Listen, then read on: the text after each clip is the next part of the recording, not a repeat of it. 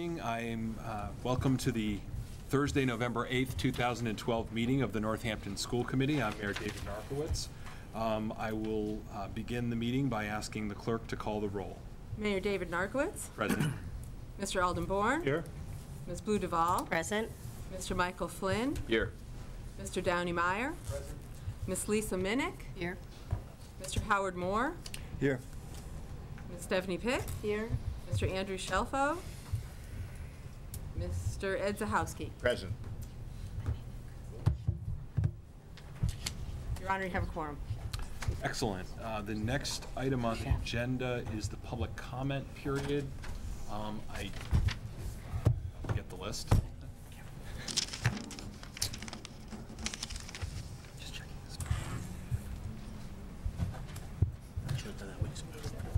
Okay, thank you very much.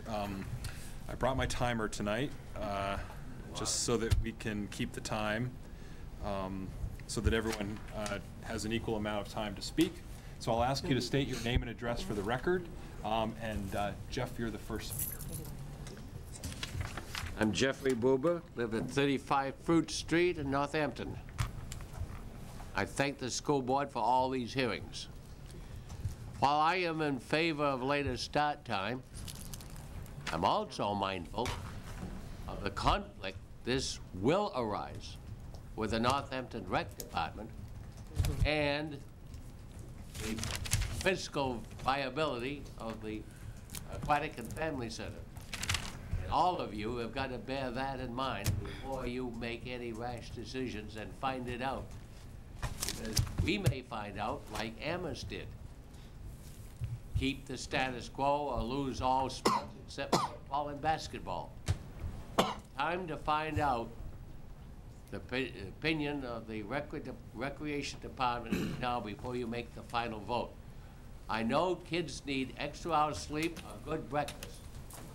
But we have a unique feature here in this beautiful swimming pool. And I don't know anybody, including those involved in high school swimming, want to see that financial viability of this pool jeopardized. Take it under consideration. Thank you.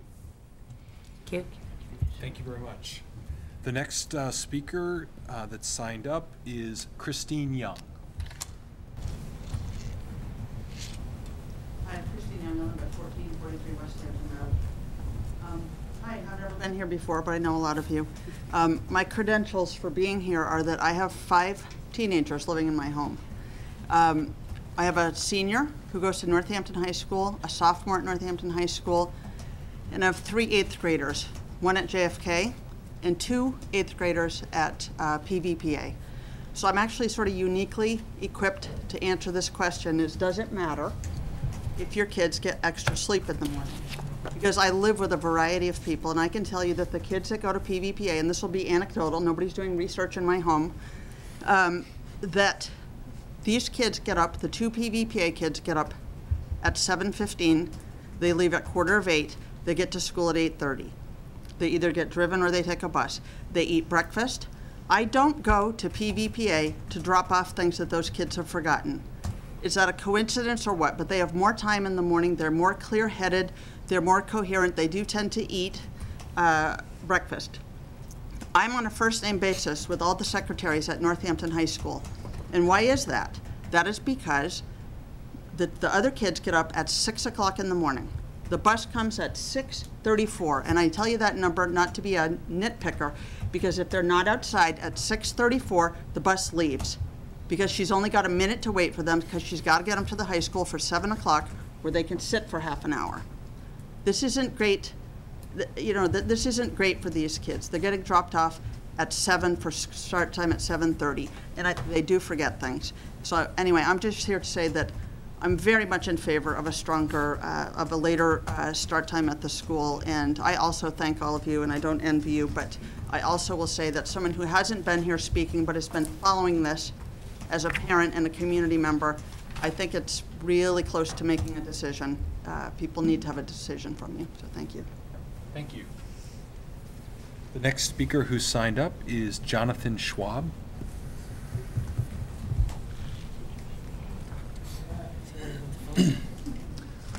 My name is Jonathan Schwab. I'm a pediatrician at Northampton Area Pediatrics and have been in practice for over 20 years. I'm here as a representative of the 7 other pediatricians and 2 nurse practitioners who I work with. Collectively, we take care of a vast number of the children in the Northampton public school system. I am not here to tell the school board how you should vote. I am here as a concerned physician who has studied this issue, and I'd like to tell you what I've learned. My children are grown up, so I have no vested interest in this outcome of the decision other than the benefit and well-being of the patients and families I take care of. To understand this issue, one must first understand some of the basics behind sleep and adolescent growth. As children go through their pubertal growth spurt, several biochemical changes do occur. Among this is a delayed secretion of melatonin, resulting in delayed onset of sleep and delayed wakening. The delay is about 1 hour. This biological change is specific to our human species and seen throughout different cultures, as shown through studies from Japan, Brazil, Australia, and China. These studies were performed in the early 1990s, well before the introduction of the internet or cell phones. What is very clear is that the delayed onset of sleep, something that just about any parent of a teenager has observed, is a biological phenomenon not created by society or as a result of multiple media exposures.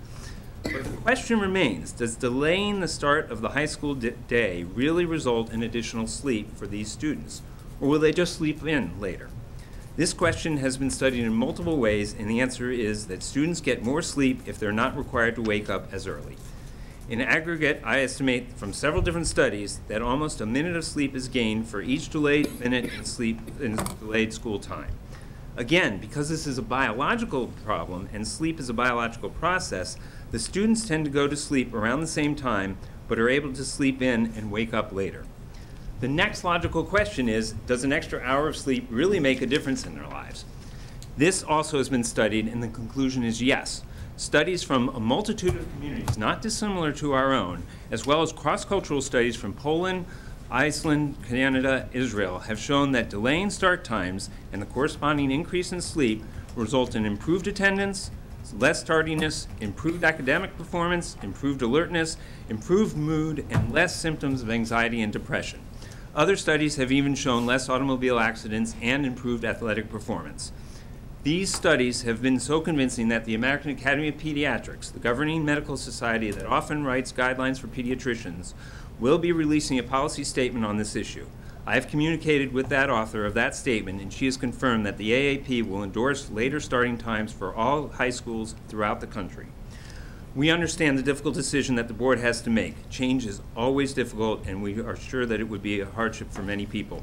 But when evaluating the pros and cons of such a decision, it is most important that the board has a clear understanding about the data regarding the benefits of a delayed start, and the data clearly shows that students benefit significantly from such a change. Thank you. Thank you. Dr. Schwab. The next speaker is Linda Findlay.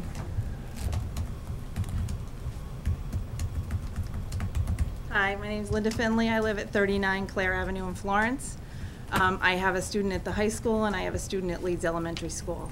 I've attended the forums and I went last night, but I actually want to talk about the attachment of the extended elementary school day to the late start, and I think it's confounding the issue, and I have a real problem with that. And I think for that reason, I think what we need to do is pull the two things apart. I think we're talking about apples and oranges, and they shouldn't be together, and I think you need to have that conversation with the community, the principals, the teaching staff, the families, about extending that elementary school day. You know, more sleep is a good thing, but I think you've added this other layer that is confusing the issue, and I would urge the school council to sort of put the brakes on and separate the two issues. Thank you. Thank you very much. Thank you. The next speaker is Kim Lutz.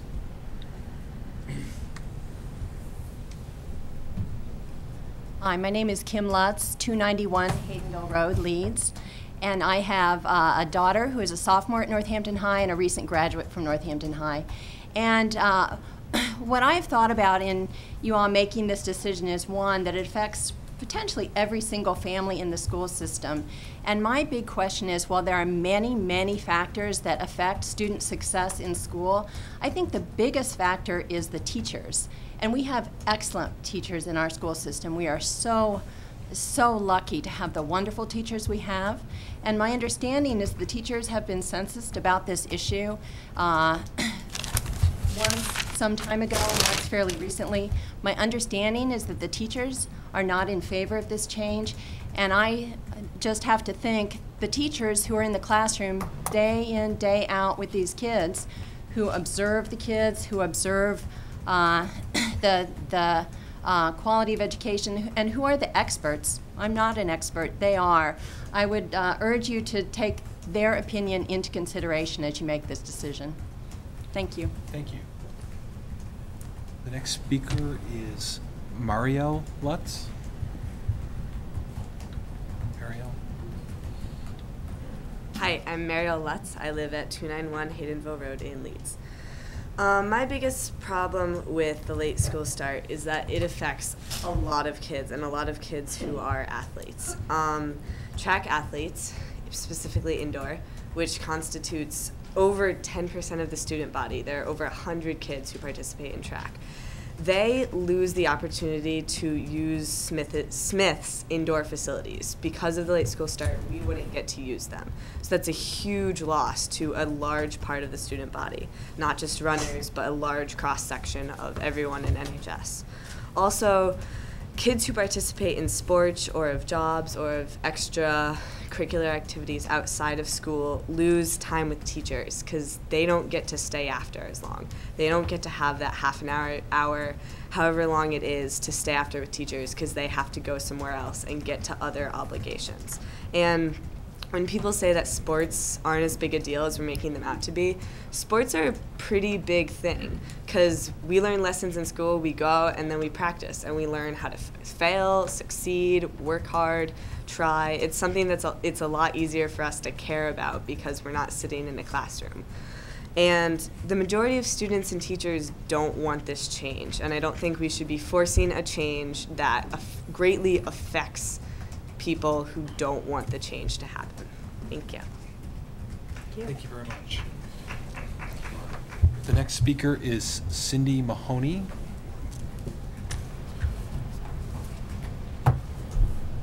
Good evening. My name is Cindy Mahoney. I have students at the high school, middle school, and Leans Kindergarten. My hope for this evening is that the issue of later start and dismissal times will finally be put to rest because this has gone on longer than a Florida ballot recount. At last night's forum, I spoke about NHS's schedule being solidly in the middle of area public school start times. I'm happy to share that data with anyone should you wish. We've heard repeatedly that studies have shown that some teenagers have different sleep rhythms. That's not the case in our house. However, both the CDC and healthcare organizations highlight other ways families can mitigate this without interfering with school start and dismissal times.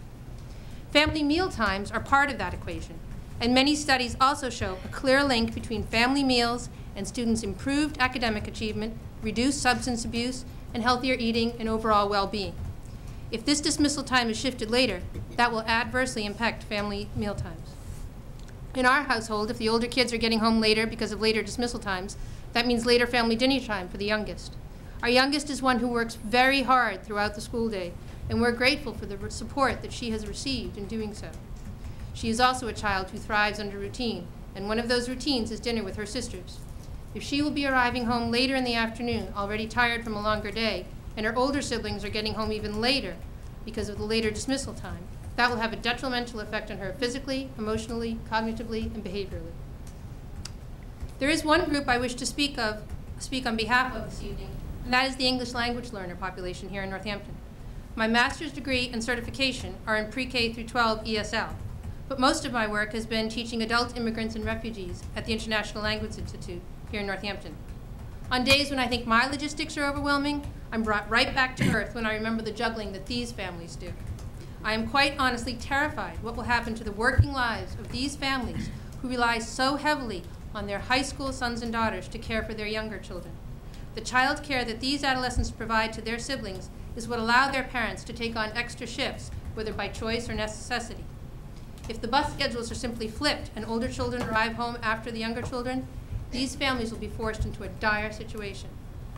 In these tough economic conditions, with the looming federal fiscal cliff, later start times and dismissal times for Northampton High School are a luxury that neither municipal nor family budgets can afford. Thank you. Thank you. Thank you. The next speaker is Jennifer McKenna.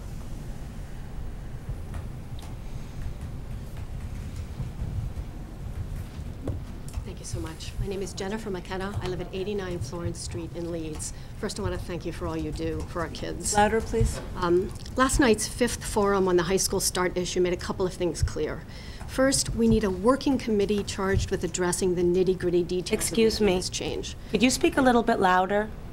And second, we have an abundance of community expertise that can be harnessed for this change. Much of the forum last night was a recycling and refuting of misinformation about the research and extent of the problem in Northampton, a litany of reasons why a change will be challenging, and people speculating about how a change will affect them personally. But the forum also revealed administrators, parents, and students who want this change for the well-being of our kids and who have concrete input that could ease implementation, including some who spoke against the change during the forum, but in conversations afterwards said they want the change, but are worried about the logistics. Since January, when you directed the superintendent to come up with a later start time plan, we have had free-ranging forums about the benefits and challenges, but no effort to systematically develop a plan that would address the challenges identified at many of the forums.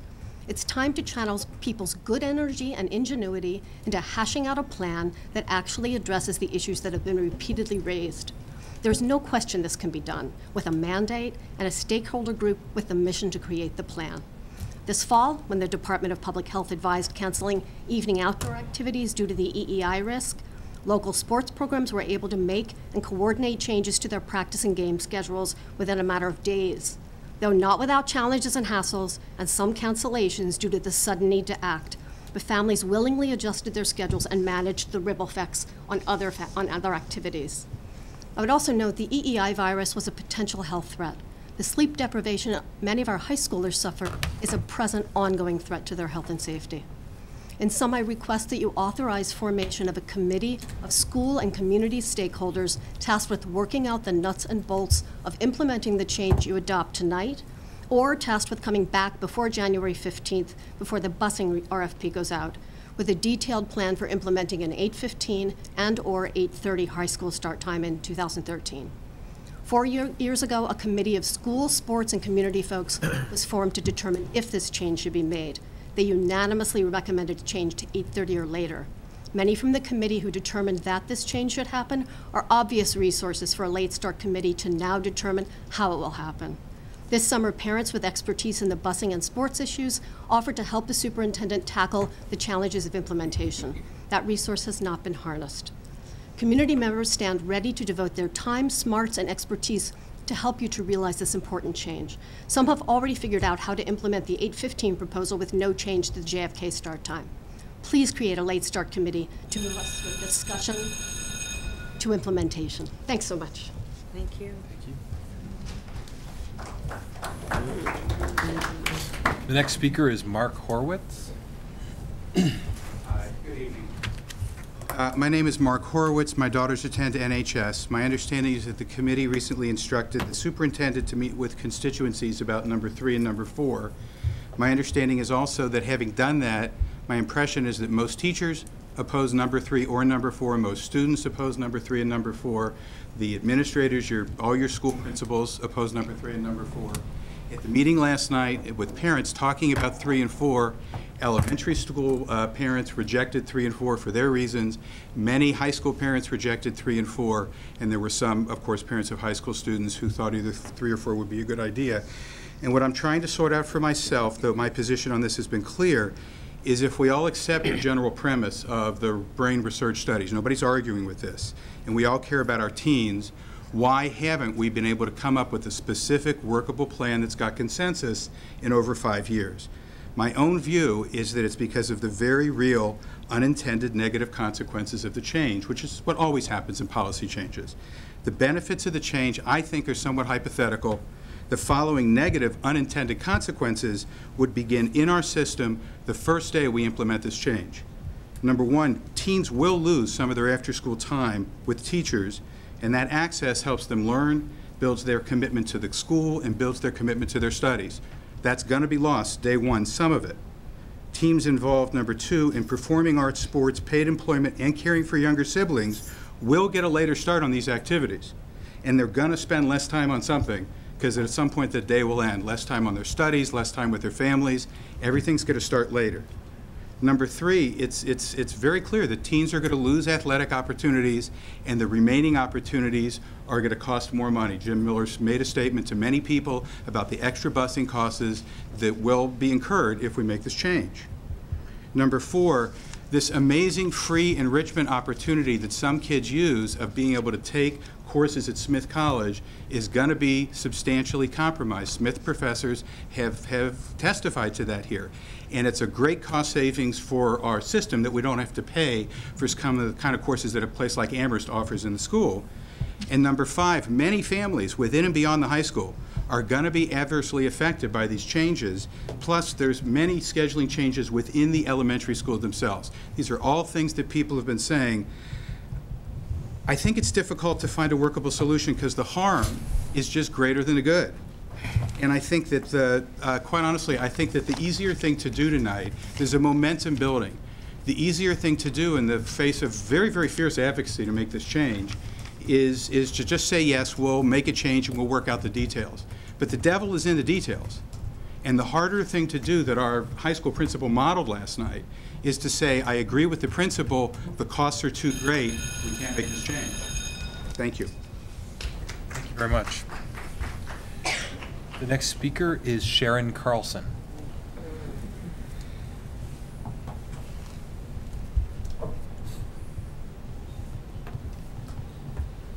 My name is Sharon Carlson. I'm the president of NACE, which is the Northampton Association of School Employees.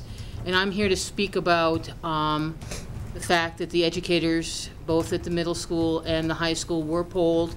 Over 60% wanted no change because of the devil's in the details and not knowing exactly what that would be. And also, I recently heard from my elementary colleagues who are very concerned about the fact that 20 minutes was added onto the schedule in the elementary day without negotiation, not knowing what those details would entail. And they don't want to be the devil, per se, when you've picked 3 or 4 and changed their schedule, and then they say, I'm sorry, but we're not going to add 20 more minutes to our day. Not saying they would, because we don't know what the details are, but they don't want to be thrown under the bus, pun intended. So I think if you're going to do whatever you're going to do, one, you have to think very carefully about the details and the effects that it will have for a later start time. And two, that realistically, the 20 added minutes to the elementary schedule should not even be part of this discussion right now. Thank you.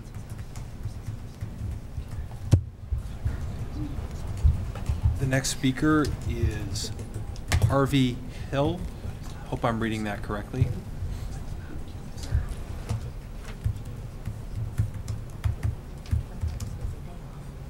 My name is Harvey Hill. Excuse me. I live at 65 Paradise Road in Northampton. My older son, Benjamin Hill, is a sophomore at the high school, and my younger son, Nicholas, should enter Northampton High next year as a freshman. I have not spoken on this issue before now, but I decided to speak tonight because I'm worried that we may lose sight of the forest for the trees. As I understand it, the research has been done, and it is clear later start times for high school students may not be a magic bullet solving every possible problem, but later start times and the extra sleep that they make possible do, in fact, improve student health, student academic performance, and student athletic performance. I see no reason to think that our kids will be different than other high school students on this point.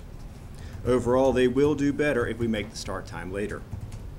As far as I'm concerned, that research means that we should not talk about whether to move to a later start time. The question is how we can move to a later start time with a minimum of cost and disruption. Although the plans under consideration are surely not perfect, they both strike me as reasonable ways to move forward. I share some of the particular concerns that others have expressed, including friends of mine. I certainly do not want to undermine the athletic programs at Northampton in which my son participates, nor do I want to compromise the ability of students to meet with their teachers, which my son does. But to suggest that we should not move forward on these grounds or other similar grounds strikes me as a mistake. Other schools have managed to move to a later start time without creating major problems for their sport teams or for the students who need academic help. Surely we can too. But this is a question of details, and as important as these details are, they should not distract us from the key point. A later start time has real and measurable benefits for our kids. I very much hope that we will not get bogged down in the details and will instead go ahead with a later start time so that our kids can experience the health, educational, and athletic benefits of extra school. Thank you. Thank you very much. The next speaker is Michael DiPasquale.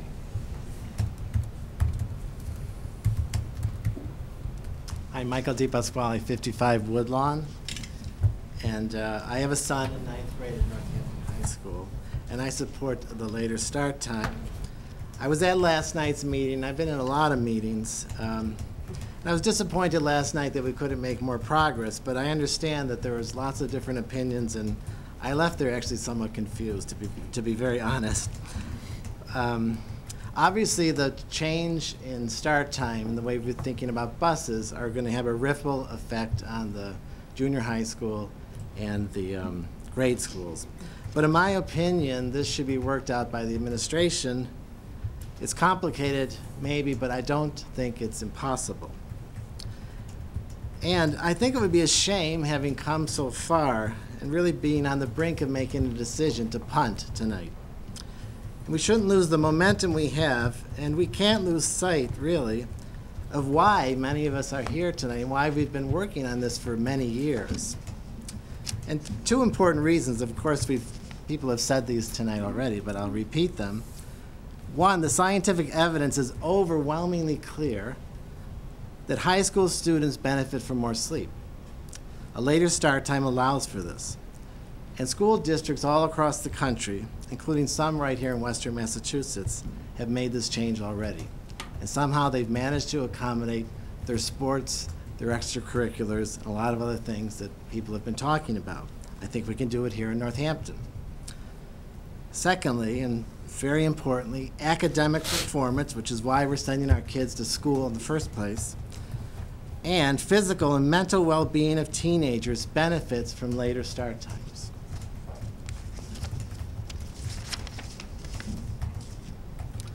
Now, last night, if you take coordinating the bus schedules out of this discussion for a second, we heard the high school principal and virtually all the school administrators that were there saying that they were in favor of a later start time. Finally, the current Northampton High School start time of 7:30 is not sacrosanct. It has not always been at 7:30. It's been later in the past. And when it was changed to the current time, we got used to it. Or whoever was going there, I wasn't here, they got used to it. People adapted then. If we make a change now, we will get used to it. Thank you. The next speaker is David McGrath. Hi, I'm David McGrath. I live at 55 Woodlawn Avenue, and I have a 9th grader in the system and an 8th grader. And I'm here to speak in favor of the later start time. I'm also a physician in town, and I have read all the studies and gone to meetings about sleep deprivation in adolescents, and I just think that the evidence is really there and it's strong, and it's a great opportunity to make our school even better. I think, you know, that's what we're all doing this for, and I think we should do it. And I'm sure the details will work out, I think. Thank you. The next speaker is Casey Fowler.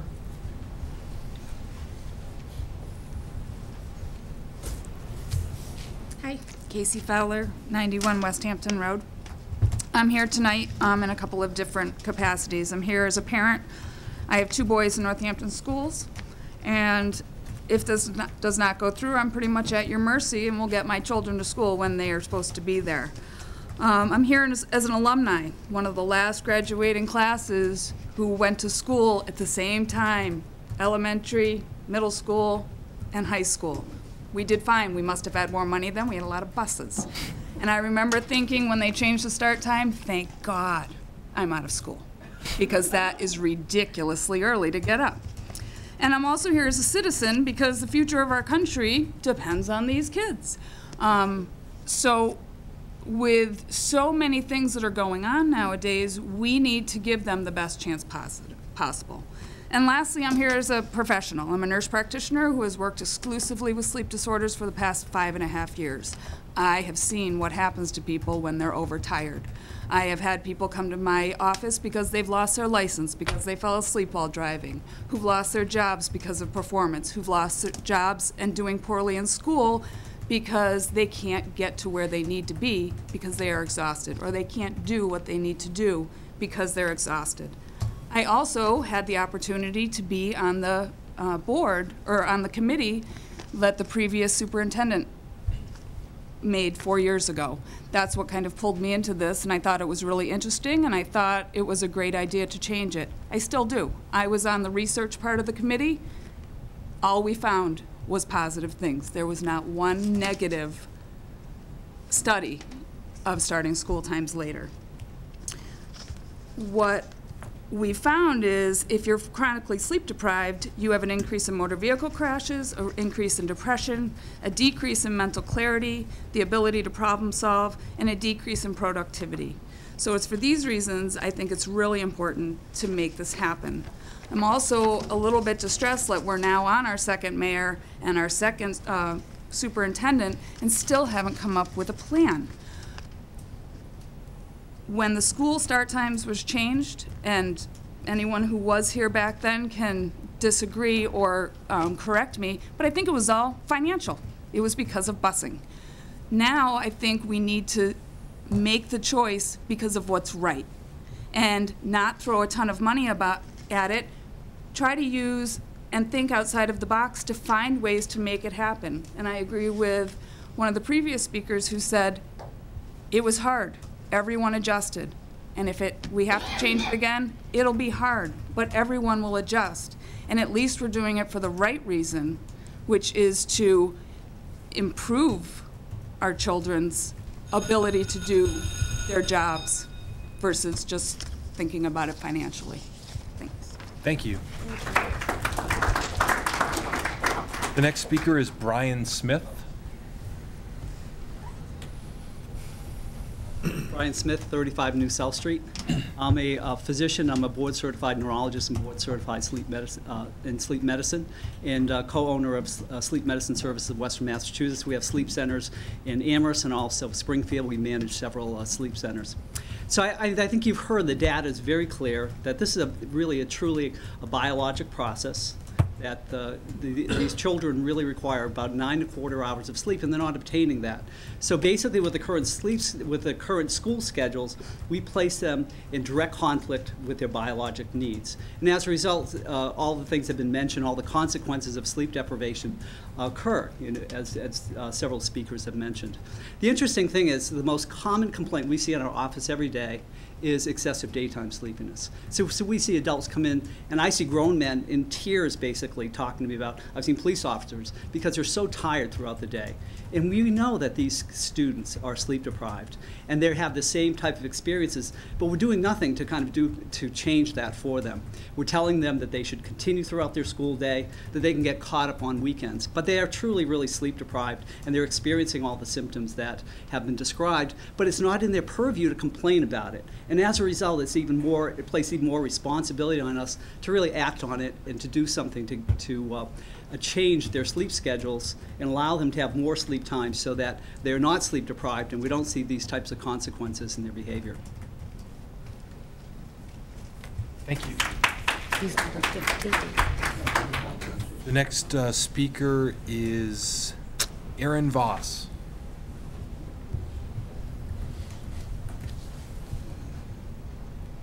My name is Aaron Voss, and I'm a freshman at the high school. Most of my friends participate in sports, and almost everyone I know wants the start time to stay the same.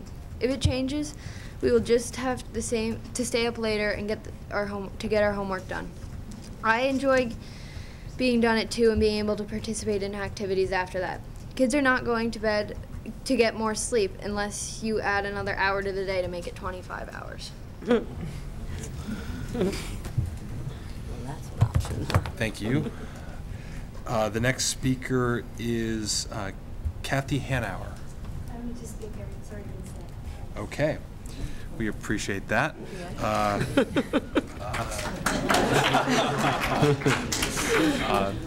Sarah.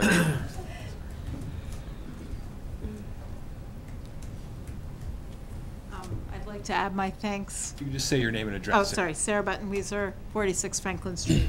I'd like to add my thanks to you for taking this issue on for as long as it takes.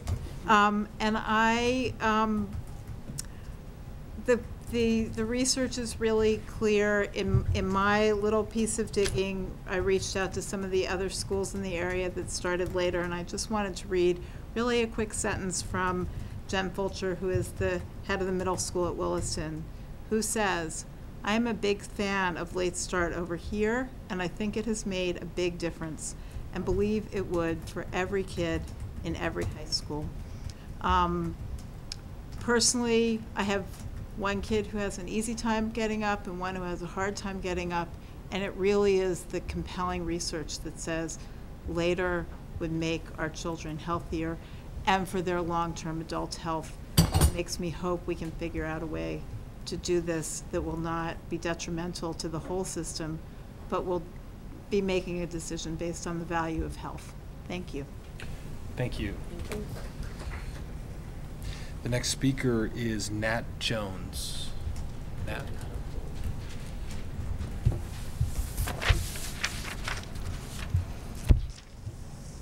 Hi, I'm Nathaniel Jones. I live at 82 Harrison Ave. I'm 14 years old and I'm currently in my freshman year at NHS. I would greatly appreciate a later start time as I'm a kid that has a lot of trouble waking up and getting to school on time.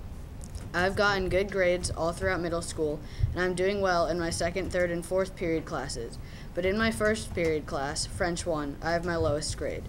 This is not because it's my hardest class, but because I simply can't learn anything that early in the morning. I am sure that many people would benefit from a later start time, especially my friends and the other kids that drink coffee in the morning just to stay awake. I'm 5'1", 85 pounds, and I'm not going to grow unless I get some sleep. Please change the start time. I know that everyone would come to appreciate it. Thank you.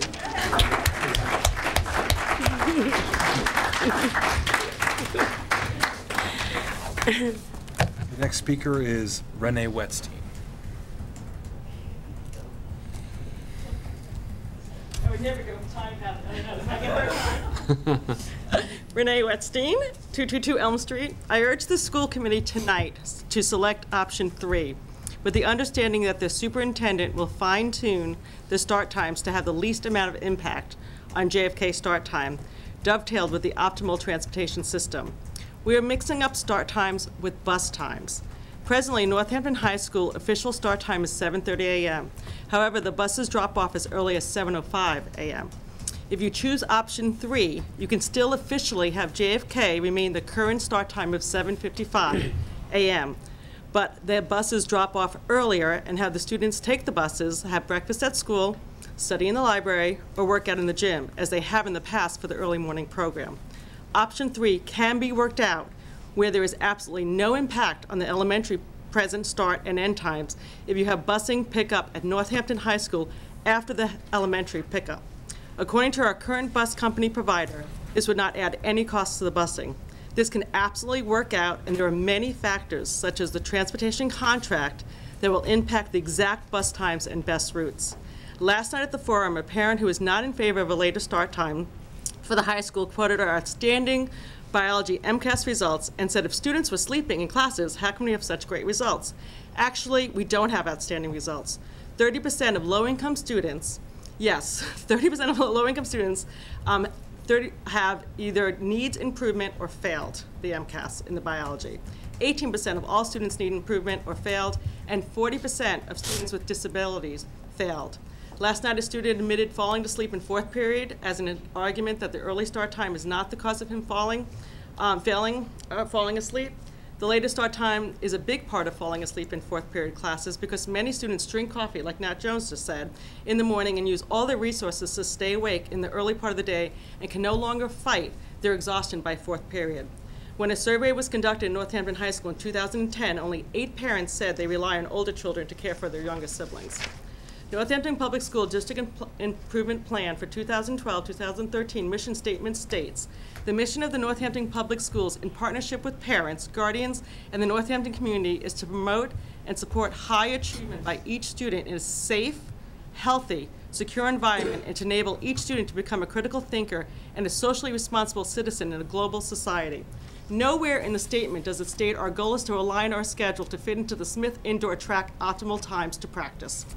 These logistical issues will be worked out to the best of every student. We know that a later start time will align with our mission to provide a healthy environment for our students. It is critical for our students to give them an extra 45 minutes to an hour of sleep in the morning. Please vote for option 3, with the understanding that the details will be worked out with the least amount of impact on JFK and no impact on the elementary schools if you cannot get a contract and the community buy-in to extend the day by 20 minutes. With the 5-year bus contract expiring next year, this is the time to make it happen. Thank you. Thank you. The next speaker is Zach Dietz.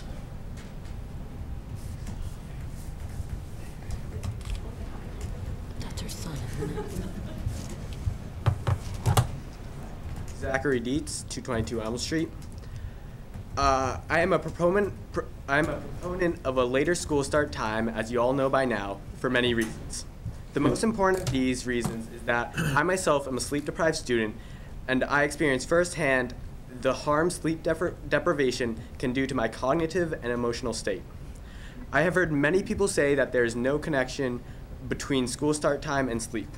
However, it has been proved by a multitude of studies that students get more sleep with later start times.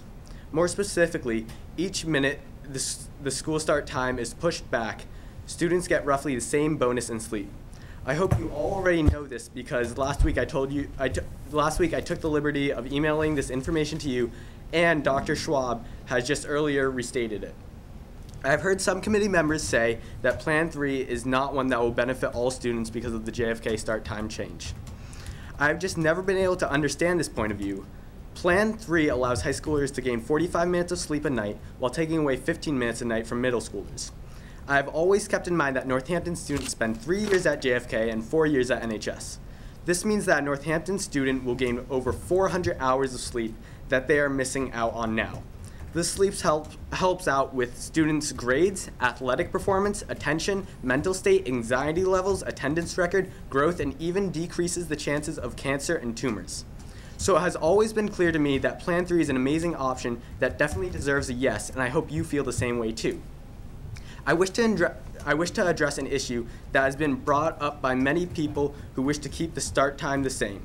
This claim is that though the research shows that later school start time benefits the students, our schools might not see this same benefit because Northampton is unique and we don't really have attendance problems or grade problems. To this, I ask the question, is there something special in the air here? Do we have something special about our water source? What is so special about Northampton that makes our teenagers' biological clocks irrelevant? Do we not live under the same sun as all other school systems that have made this change and seen the benefits? Maybe Mr. Harold back there is putting something special in his ice cream that makes our students immune to sleep deprivation. Of course, all these notions are insane. I find it to be somewhat of an absurdity to suggest that Northampton is some anomaly where modern science doesn't apply. Lastly, I wish to address another issue that people in favor of keeping the start time the same have brought up. The issue is that a lot of students don't want this change. I want to note that there is a lot of students who do want this change, but more importantly, this change shouldn't really be up to the students. It should be up to you guys because you guys know what's best. If your child asked you to eat candy for breakfast in the morning, you would say, no, that's absurd. This is sort of that scenario. You need to do what's best for the students.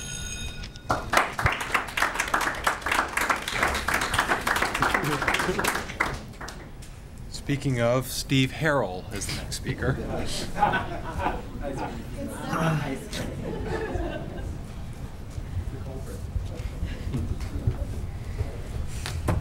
I could find that magic substance, but. Hello again. My name is Steve Harrell. I live at 474 Elm Street, and my daughter graduated from Northampton High School in 2006. First of all, City Councilor Jesse Adams regrets he was not able to come tonight, but Councilor Adams wanted me to pass along to you that he very much favors a later start time. One of you on the committee here suggested that what the school committee still wants to hear most is facts and figures about early start times. No problem. Here we go. One thing we hear over and over, I can skip some of these because they've already been mentioned. We hear over and over that if the start time is later, students will just stay up later the night before and won't get more sleep. This is just not true. There is so much evidence to the contrary, it's overwhelming. I'll just say that in the exhaustive study of the Minneapolis public school system, some of their 12 high schools were moved from 7:30 to 8:30. 4 years later into that study, students at the later starting schools were averaging 60 minutes more sleep on weeknights than their peers at the earlier starting schools. Robert Verona, a sleep doctor at Eastern Virginia Medical School in Norfolk, Virginia, with the help of the Virginia Department of Motor Vehicles, studied 2 nearby districts, Virginia Beach, where the high school starts at 7:20, and nearby Chesapeake, where the school starts at 8:40. In the earlier starting school, there were 64.5 accidents per 1,000 drivers, teen drivers. In the later starting school, there were 46.2 accidents per 1,000 teen drivers. That's a 40% higher crash rate in the district where schools start earlier. So one thing we've also heard is that most Northampton High School students do not favor a start. However, in 2009, in a survey done under the auspices of the school, with 700 students responding, 65% of the students did say that they preferred a later start time. These facts and figures are just coming along here. From the American Academy of Pediatrics, researchers reported that teens, this is about sports injuries, teens who sleep at least 8 hours each night have 68% lower risk of sports injuries compared to those who regularly sleep less. I guess I'll just skip finally to say that in that exhaustive study at the University of Minnesota, that conclusion, one of the conclusions was, quote, prior to the delay of start times, parents predicted adjusting start times would interfere with after-school sports and transportation. Afterwards, however, 92% of the parents decided they favored the new schedule. Thank you very much. Thank you. Thank you. The next speaker is Jeff Finley. Good evening, everyone. My name is Jeff Finley. I live at 39 Clare Avenue. I'm not in favor of the late start. We always hear how great the Northampton schools are. Are we doing poorly on MCAS? Are we doing poorly on SATs? Are our kids not getting into college? The answer to all that is no. Is there a truancy issue? No. So are we talking about starting a later day so we can take a student from a 93 to a 95? There were 4 forums over the summer plus the one last night. The principals don't want the later start time. The majority of the teachers don't want it. And even if we look at this room, half the room does and half the room doesn't. And the latest survey they did over the summer said the majority of the students didn't want it. What are we really teaching our kids? We just had an election. If you didn't vote for President Obama, can we keep complaining until we have another forum so we can re-vote again about it?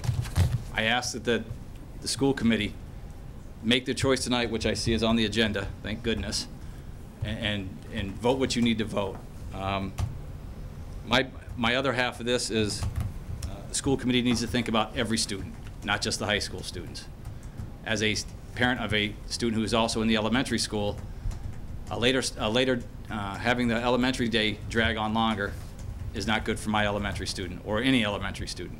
Currently, right now, she gets picked up at the bus stop at 8:20. If the proposed change is to move that day another 20 minutes, That means she's not getting home till 4 o'clock in the afternoon next year. That's a long time to be at school. School is a struggle for her. What gives her self-esteem is being able to go to dance, going to play basketball, doing all these after-school activities that, as it stands right now, have to be cut because she can't get home till 3:30. Now we're going to extend the day and kick her out till 4. I asked the school committee when they look at that piece of it, not extend the elementary day. Thank you. Thank you. The next speaker is Andy Zimbalist. My name is Andy Zimbalist, 65 Ward Avenue. I have 2 children in the high school. I teach at Smith College, and I want to begin by saying that I have thought long and hard about the assertion that Mark Horowitz made to you a few minutes ago, that a changed or later start time would hurt the ability of students to take classes at Smith. I don't have a colleague who believes that to be true. The only person I know that gets cited sometimes in reference to that claim is Sam and Trader. Sam doesn't believe it. Sam's comment is that there's some hours of the day when the classes would be more difficult to take, and there are other classes that would be easier to take. My colleague, Dr. Mary Harrington, is out of town and asked me to read a statement tonight. Dr. Harrington is a chaired professor of life sciences at Smith. She is recognized as one of the leading experts in the country on circadian rhythms. She has received 10 grants from the NIH and NSF, 2 grants from the Mellon Foundation, 1 from Pfizer, totaling well over $2 million. She has published 62 scholarly articles in scientific journals. For the sake of time, I'm just going to read just a portion of what she said, and I'll pass around copies if you'd like to see more. This is Mary Harrington's words. I am in favor of starting Northampton High School at a later time. I have conducted research for 30 years in the field of circadian rhythms and sleep. People are governed by an inner biological clock. Teenagers differ from adults in their need for longer daily amounts of sleep. Not getting enough sleep can lead to metabolic changes. If young, healthy men cut back on their sleep by 1.5 hours per night for 3 weeks, scientists find changes in insulin sensitivity and body weight. Thus, we can change a healthy young adult to an adult with signs of prediabetes by shortening their sleep. Prediabetes can lead to type 2 diabetes, heart disease, and stroke. Why are Dr. Harrington's words important? Last night and over the last several months, I keep hearing that there is no direct connection between sleep deprivation and student performance and health. I have also heard, and my kids have heard, from other students at the high school that the literature is inconclusive. These claims are patently false. The reality is that there is a demonstrated strong connection and that the impacts are multifaceted not only on student learning, but on student health, on athletic injuries, and on car accidents. Thus, there are large and undeniable benefits from a later start time. So on one side of the equation, there are large and significant benefits. What about the costs? I don't have much time, so I'm going to skip over a bunch of stuff, which talks about my own background in sports. I'm very concerned about sports. I work in the sports industry in addition to teaching. In my view, what needs to happen, whether you vote for a later start time tonight or to delay your vote, is for there to be a committee to explore the impacts of a later start time and to explore ways to mitigate these impacts. The committee should consist of administrators like Jim Miller and Joy Winnie, teachers and parents. It should look at everything, including the possibility of reducing the time of blocks from 1 hour and 35 minutes to 1 hour and 30 minutes. This alone would add 20 minutes to practice times for sports and would probably be a pedagogical plus. According to Nancy Athis, such a change would be compatible. Thank you very much. Oh, would be compatible. Sorry. Finish the statement. Could have finished the sentence. The next speaker is Adam Hall. Good evening, I'm Adam Hall. I'm at 107 Whittier Street in Florence. I'm a director of the neuroscience program at Smith College, and so I come to you really just to talk about the neurobiology of this and some of my interest in that, and really to sort of share some of the ideas that that Dr. Schwab put forward, but also others on the biological basis of sleep deprivation. But one thing that sort of struck me about this, was that in terms of the brain, is that we have some very important centers in the base of our brain. It has a fancy name for it, the reticular activating system, but essentially you could actually sort of see this as your attention sort of centers, and it's actually those output to pretty much throughout the brain. But what I wanted to sort of focus on mainly was the outputs to the memory centers.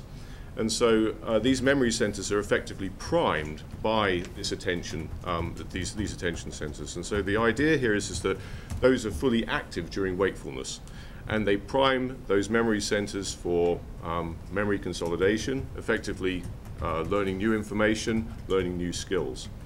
And so my argument would be that if we're sending children and we're sending our kids off in this rather sort of sleepy and sort of almost sedated state, I would even make it equivalent to sort of say sending our kids off to school, giving them a dose of Valium just before they actually head out the door, given how sleepy they are and actually how disconnected they are at that time, particularly at that point of their circadian cycle. Effectively, these centers are not fully active. These attention centers in the base of our brains are not fully active. So they're not priming the memory centers. So our kids, at least in those first couple of classes, are not really in a position to acquire new information. They're not in a position to learn, to consolidate new memories and to learn new skills. So on a sort of more general note, I would sort of say that yes, I think obviously this later school start times would make some inroads in basically improving sort of academic achievement, improving our academic development for our kids. And so I think given the pressures that they're under and given the pressures that this generation is under in terms of the sort of global concerns of actually competing in global enterprise, that we really need to emphasize and put much more emphasis on academic achievement. And so I think it's well overdue that we actually send our kids to school in a frame of mind and actually with their attention centers primed so that they can actually then acquire the knowledge and use this knowledge in a productive way. Thank you. The next speaker is Deborah.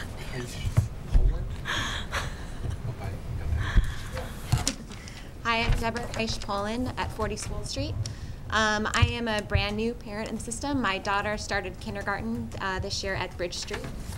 Also joined the PTO, and now I'm on the school council at Bridge Street as well. And I realize this conversation has been going on for a long time, certainly past my start in the system. And I hate to be the person to like throw the wrench in and say we can't move forward, because I know a lot of people are impatient to move forward. If we could move forward with this being distangled from the 20-minute extension to the elementary school day, I would be in favor, actually, of a later start time. It seems like all of the research points to that. My issue is with process and with the elementary community not being engaged in a conversation or even being aware that the 20-minute extension is now attached to this vote and this decision. I actually think that's a really big deal. It's potentially very contentious with the union. And if you're talking about money, then you're talking about paying teachers an extra 20 minutes every day. That's going to cost the district a lot more money because teachers have to be paid for their time. All of the public forums that have happened have been labeled the late start forum. Nowhere in the title did it say extended day. People did not know in the elementary school community. I don't think it is ethical to now group these two together and then say, oh, now everyone has to deal with the extra 20 minutes that's happening in the extended school day. If, as someone mentioned earlier, that there can be a solution, like if the number 3 can happen and the elementary school day stays the same, I am absolutely for it. But if you can't vote on that, then I think you cannot vote on this issue. Because I actually think that there is a possible even violation of an open meeting law here because people were not aware. This extended day issue was not publicly made public, that this was attached to this decision. So that's Thank you. The next speaker is Johanna McKenna.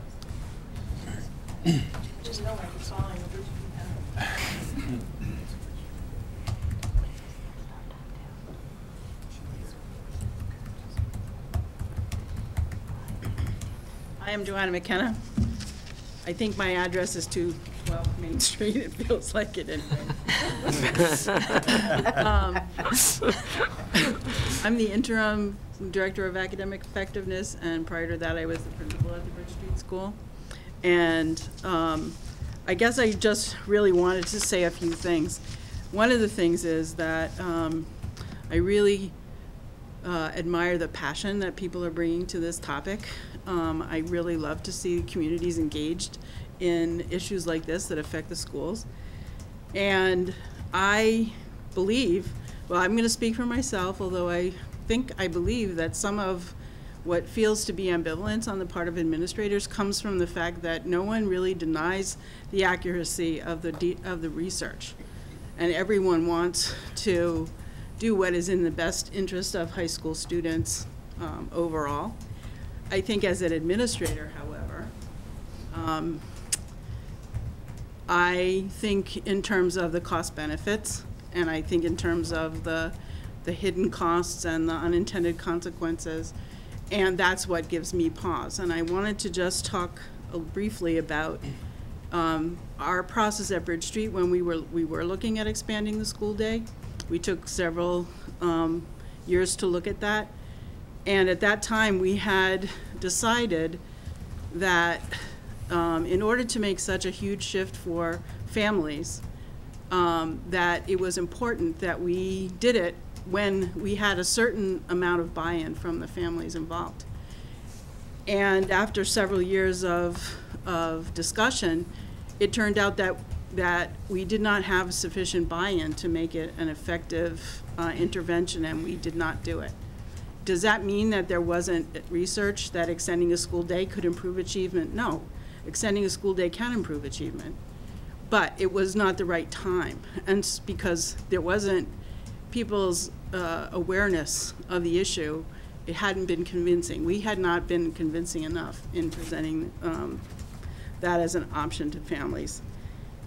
I think that, so while the decision might be the right decision, it might not, the timing might still be wrong. And I think listening to parents at the elementary level talk about wanting to be a part of the decision making, I think speaks to that.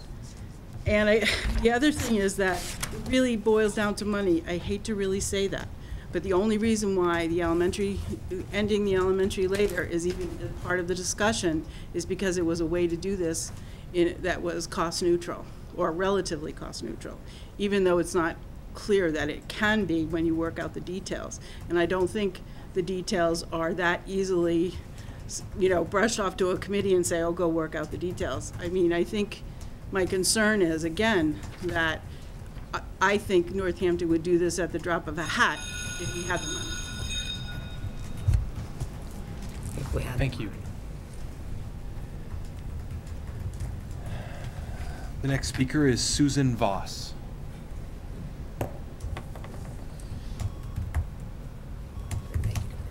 Hi, my name is Susan Voss, and I live at 89 Ridgewood Terrace. I think I might be the only Smith professor here who's speaking on the other side.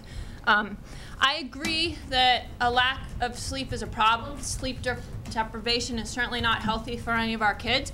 However, I'm going to go outside the box here and say that I don't actually find the research all that compelling. A couple years ago, I signed a petition that said, please start school later. I thought it sounded like a good idea. And since then, I've been keeping my ears open and reading things. And over the last few weeks, I've tried to look into some of this literature. There's a lot of studies, yes, that talk about circadian rhythms. Do they say that how many hours should we delay the school start time? I'm not convinced that 1 hour later actually takes care of all of the hidden costs associated with that. And I'll talk about that in a minute. But before I go into that, I want to say the research that I found and what I think is being cited is largely being cited by the popular media. And if you go back to some of where it's coming from, I'm glad Steve mentioned the Minneapolis study. From what I've seen of that study, it's not a controlled study. It's not a peer-reviewed study. I found another study that said for every hour we start school later, kids get 20 minutes extra of sleep. You can find a lot of things out there. And in the scientific community, a lot of this would not hold up. So I think if you're really serious about listening to some of this research, it would be worth having an unbiased scientist give you more information on it. I'm not an expert. I haven't found it all, but I think there's some real concerns. And my final anecdote along those lines is about 3 years ago, faculty in the psychology department at Smith thought this was a really interesting problem for their students. They thought they'd be engaged in looking into this problem. So they tested their seniors' critical thinking skills by giving them some excerpts from some of these papers we're hearing about and asked them to come up with, does it matter if we start school late? And what was found was there's a lot of trends but not statistical answers in this. And the psychology faculty that I've spoken to in the last 2 weeks unilaterally said they don't see a lot of benefit. There's trends, there's little benefits, but it's not all that convincing. That was 3 years ago. Maybe there's more recent studies, I don't know. Finally, I just want to say I think the costs of this are really high, and we've heard about those. This gentleman here told you about the cost and the aquatic center, which I'm familiar with because my daughter plans to be on the swim team. I'm not sure we're going to have a swim team at this school if you make these changes because of the way the rec department works. There are many sports teams. The varsity high school, the football team, the varsity teams might not be affected. But talking to Jim Miller, there are numerous JV teams that are going to be affected. And all of these health benefits we're hearing about sleep also apply to athletics. And I think we need to keep that in mind, that in addition to that, a lot of these kids get great benefit from participating in athletics. And I'll leave it at that. Thank you. Thank you. The next speaker is Hannah, and I apologize, I can not read the end of your last name, so you'll.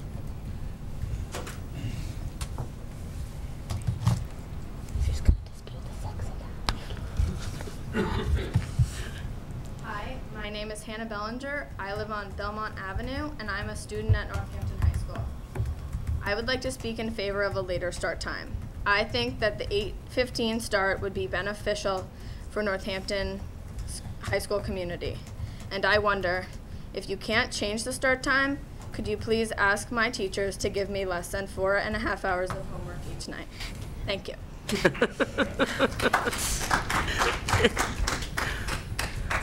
The next speaker, the final speaker signed up is Joseph Smith, Principal Joseph Smith. Good evening. My name is Joseph Smith, and I'm the proud principal of Leeds Elementary School. I live 54 Ward Avenue. And real quick, because a lot of good things have been said already, I just have 3 things to say. Number 1, I represent the family and students of Leeds, and those families and students I've spoken to have clearly expressed their desire to not change the late start time. The second thing I want to say is that it's unfair, totally, to build around the high school and totally not take into account how families are feeling at the grade level. Thirdly, while there's a lot of research out there, and I notice that people are picking and choosing the research to suit themselves, the research I want to walk away with is the one that says the difference takes 2 hours of late time start to make a difference in terms of student performance. You cannot just simply say by starting the school day an hour later that students will perform better. There are a lot of factors that are involved in student performance. Thank you very much. I hope that the decision that is made is one that is clearly on the best interest of the entire district, because we have enough divisiveness in our district. Thank you. Thank you very much. Thank you. That completes the sign-up list. Is there anyone else who didn't sign up who wishes to speak? Okay, we have a. I'm sorry, these are the things that I said I was going to pass around from Dr. Thank you. Harrison. So if you could just state your name and address. My name is Jason McGrath, 55 Woodlawn Ave, and I just want to say that I'm in favor for the later start time. I heard someone say earlier, well, for one, that improving grade from like 93 to 95 isn't that much, but I personally think I'd rather have that A than that A minus. And also, people, I love sports. I do cross country, and people are saying that like it's gonna affect sports after, and all. But but I think that that if it's not changed that much to like 8:15 to 2:30, you can still have sports at 3 and get some like time in with teachers with after. And also, like a bunch of my other friends, I personally cannot concentrate first period. I've definitely fallen asleep in class a couple of times because I was tired, so I would like the start time to change. Thank you. Thank you.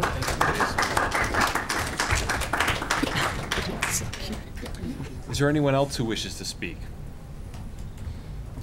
Okay, hearing none, we'll close the public comment period. I did want to say before I begin the announcement period, and this is for the folks here in the audience as well. We did receive, I received, and I believe colleagues on the school committee received an email this afternoon regarding the concerns about the open meeting law and the posting of the meeting.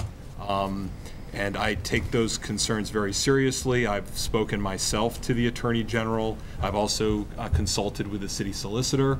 And I am sufficiently concerned enough about it and about the potential for a violation in terms of how the how this was listed on the agenda that I am going to recommend we're going to defer this issue until the next meeting to allow us to properly post it 48 hours in advance.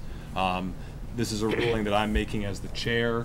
If there's any questions about it from my colleagues, again, there's a concern about the way that it's posted. I do not believe there was an intent on the part of this committee to not provide full information on the agenda, but because, as correctly pointed out, the proposal would do more than just change the start time, but would have an impact on the length of the school day. I believe that is a valid concern that has not been part of this posting of the public meeting. And the open meeting law has changed in Massachusetts, and in reviewing recent rulings by the Attorney General in this regard, this is an area of concern for me, so I believe it's safer for the school committee to defer this to the next meeting. We'll make sure that the posting of this on the next agenda is much more defining and clearer.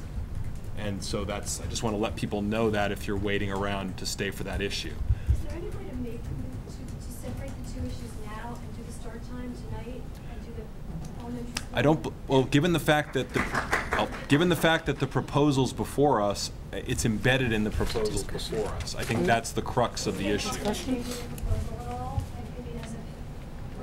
I really can't interact with the audience. I'm sorry. We're not really allowed to do that. If any of my colleagues have any questions about that, I'm happy to entertain them. But I just wanted to let the folks who've come here tonight know that that's going to be the position that I'm going to take as the chair. Do you want to discuss that now, or do you want to discuss that when we get to the issue? I think if you'd like to discuss it now, you can ask a question. I don't have specific concerns about what you've just said, but it sounds like leading into a discussion about the issue, so I just didn't know where we were going. We're not leading into a discussion of the issue. I just wanted to let people know early so that when I make that ruling later in the meeting, that they won't be disappointed or felt like they wasted their time. Okay, are there any other announcements?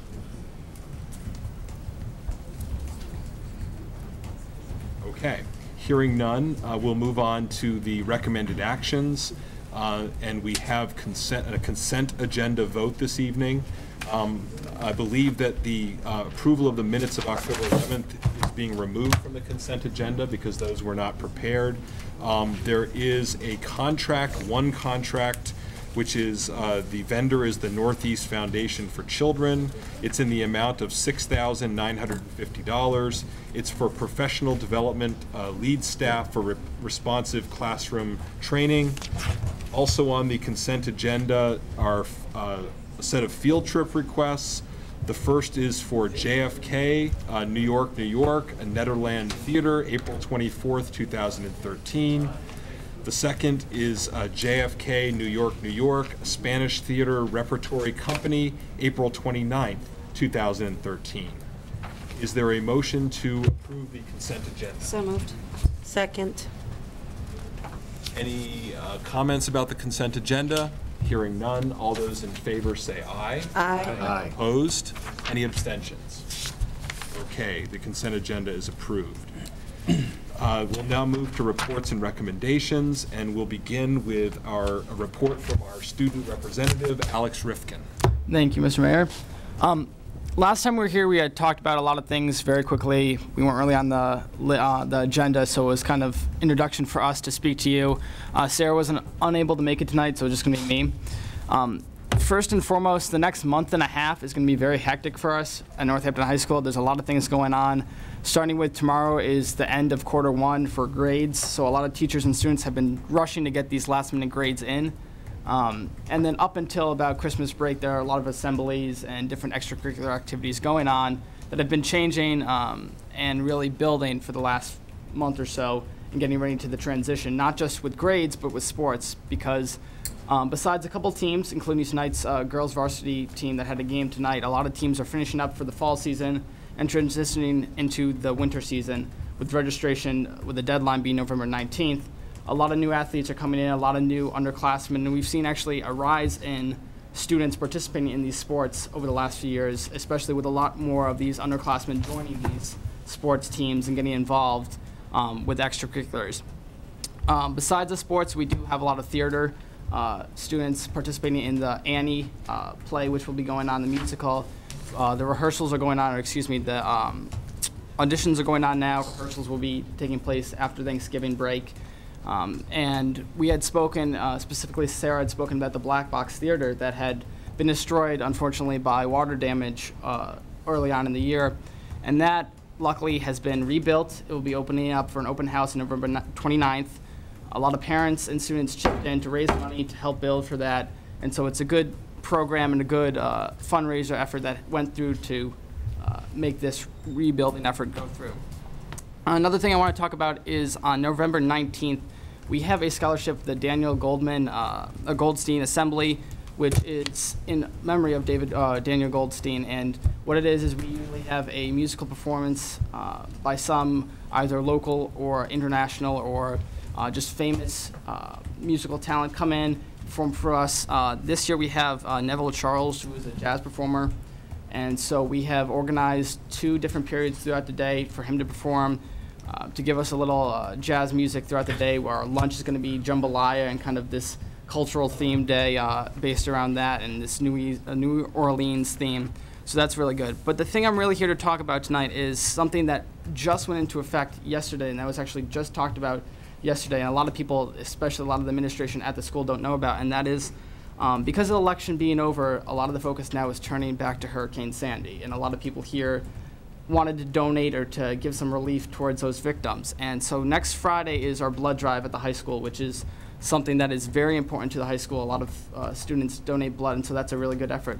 But we want to take it a step further. So what Kim Broussard and some of the administrators talked about yesterday was doing a drive for food, for batteries, for clothing, for any blankets that could be donated from the community of Northampton or from the Northampton High School parents or teachers, students, to be able to donate to victims down in the Manhattan area and the New Jersey area. Because a lot of us, we see on the news, we aren't able to help personally. We don't think we can, and so this is a good way to help those victims. What we've thought about doing is also next Friday is our advisory group. For those of you that don't know, if you do, that's good, because it is something that did start last year, and it is where we have the different students with teachers paired off, different grade levels, to get this connection with other students and teachers in the school. What we decided to do is different advisory groups will be making posters, pamphlets, calling local radio shows in the mayor's office and different offices in Northampton to ask for donations, to ask if we could put up flyers in the local businesses and see if they want to donate, to get the word out about this cause, because we don't want it to just be a Northampton High School thing. We want the community to be involved because we are Northampton High School. We do want the community to be involved to help donate and all and give these supplies that maybe just not the parents have, but also other community members. We do want this to be something in Western Mass where other schools such as Hampshire, East Hampton, even Smith Voke, other schools can help come in, donate supplies that they can't personally send, that they can. We have a collection. Hopefully the week of Thanksgiving, we will be doing this so we can get it out as soon as possible, especially with the nor'easter that hit. There's a lot of materials and supplies that aren't getting there fast enough. So it's a good progress and procedure for our school to be doing. I think I just heard about this yesterday, so I thought it was a very well-rounded idea that the administrators came up with just in a day with a meeting. So hopefully they will be asking for some donations and all that. And the last thing, which is more based around the actual schools themselves, is We want to talk to local schools in the New Jersey area and the Manhattan area that still don't have power, that might not have school back up yet, that have lost books, all the materials that teachers have lost, all the materials that they may have bought themselves, to help donate to those schools specifically, to ask for anything they need specifically, any books they may have lost, any if they need supplies that they bought themselves, if we can help donate to those specific schools. So we know we're not just donating a blanket to someone, we know we're donating books to a specific school, to a specific teacher who needs the stuff, that have lost things they worked hard for their students to work hard for, so they don't lose behind specific time and resources that we here have and are lucky to have. So it's just something that I think will be a great effort, and hopefully the Northampton community can come together and donate to that, because I think at Northampton High School, we donated 5 barrels of food to the local food bank from Booster Week. So I think we can, if not match that, make greater funds and donations from a community and get the community involved again with Northampton High School, because it is something that we want the community involved in our high school, and we want the community to be active, not just in the local level, but in the statewide and in the national level. So hopefully that'll take charge, and the community will come together for that. Thank you very much for that Thank you. report. I'd like to. First of all, I just wanted to tell you how well reported that was. Thank you. Do you have any idea where you're collecting all of this stuff and how it's going to get to New York and New Jersey? What the procedure, again, it's very early on. They're going to be hopefully talking about this within the next week. What they want to do is have a collection center at the high school to be taking part from Monday, and I don't know the exact date. It'll be not next Monday, but the week after, until that Friday. Again, with that, I was questioning how they're, with school being out for that Thursday and Friday, if they were still going to have that collection there. The way they made it sound, they would either have a collection center there and then move it, or just keep it there and have the school open for people to donate food or clothing or blankets. And what they want to do was newer, obviously, not old blankets or any of that, but newer stuff. But again, it's early on, so I don't know the specific details in terms of that, but I just know what they want to do is have a collection center at Northampton High School, and to get the word out so people knew it was going to be there at the school. No sense yet of how things are going to actually move down south. Yeah. What they wanted to do, again, was just to kind of collect it at one and then ship it down. Logistically, I don't know how they're going to do it. Again, it's kind of hit them very fast, and I know that's... Totally off that topic. I just wanted to remind you that there are 2 of you, but only one of you sits at the table and speaks. So last week we let you both come and introduce yourself, but just a reminder on that. Okay, thanks. Well, I just wanted to say thank you, and I think that the idea that you have, even though not knowing how it's getting there, is a wonderful idea. I was a flood victim and went through the Red Cross and lost everything, and I understand and know how devastating it is, and I also know how devastating it is when so many people don't really seem to understand. And I think it's great they're reaching out, because what happens with a flood is it only floods to a certain area or damages, and then beyond that it's fine and people go back to normal. And I know from having been through that, the appreciation that I felt even weeks later of receiving help and assistance and clothes and shoes that fit at the time, because you lose absolutely everything. And I would suggest the Red Cross perhaps as a possible liaison to get the materials down to where you need to go, because there are a lot, and also maybe possible area churches, just because that's what is happening right now. So just to urge a little bit more connection, but you know, I think that's wonderful. It's a wonderful idea and a wonderful gift. Thank you. Okay, thank you very much. Thank you again for your report, Alex. So moving on to the agenda, as I stated earlier, we will be deferring the next item regarding school start time until the next meeting. Then we'll move on to the next item, which is a... Did you have a question? Does that mean we can't have discussion? That is my belief. My belief is that, I know there was some discussion about this, the open meeting law concerns deliberation. Deliberation by a public body on an issue. It's not just about a vote. I know that there's been thoughts in the past that if you didn't take a vote, you could still discuss something, but I mean, the crux of how public policy is made is the deliberation. So I do not believe the committee can deliberate on this issue unless it's been posted properly. I agree. So we could actually discuss just start time. We can't discuss anything else besides start time. We can't talk about the end time, which, so is that what you're saying? I guess what I'm saying and the point that was raised is that all of these proposals before you about the start time, on which you were planning to take a vote on tonight, also impact the length of the school day, in particular at the elementary school. We couldn't discuss. Okay. So that's my belief, is that we need to defer the issue until it's properly posted. Again, I believe it's a technicality that we did not, our language was not descriptive enough. I don't believe that it was the committee's intent to deceive anyone. I believe this issue's been widely publicized, talked about, et cetera. And again, in looking at recent rulings by the Attorney General, including against this body, with regard to agendas, they've become very strict about it. So I don't want to take a chance. Would it be appropriate for me to suggest to school committee folks that if we have thoughts and feelings after tonight, or just in general, that we could, not, obviously we can't email each other and have a discussion by email, but we could send suggestions or thoughts, whatever, to the superintendent? I think you can always communicate, so that just knows as long kind of as where we stand in terms I think of if you want to send presentation? information to the superintendent, that's fine. I just would, I would encourage you not to obviously copy your colleagues on it. So I would make that recommendation. We've all heard, there were, half of us were at the forum last night, which I'm really pleased about. We've all gotten emails and phone calls and all of that. And if you're... Why don't we, the superintendent made a good point, was that maybe we want to raise this under new business. New business, okay. So that, just as feedback from the... If you're assigning me a new task, it would be new business. What about assigning a task? Okay. Trying to help. Well, I guess I just want to be careful that we don't start talking about what we are not going to talk about. I'm not going to talk about anything. I'm just going to recommend that if anybody had any thoughts about anything that they wanted to share with the superintendent to help him prepare for the next meetings, so that we're not delayed even further after that. No, That would be a good thing to do. I think that's it's always appropriate if you know, if an individual school committee member wants to contact the superintendent with information. That's completely appropriate. Yeah. Mr. Mayor, yes. Of course, the superintendent will now have to be an informational black hole, because we're each to relate, even indirectly, communications that he'd had that could run into a potential. That could become, it could turn into a serial communication. That's correct. Under new business, however, we could discuss the idea of having a meeting between now and the next meeting.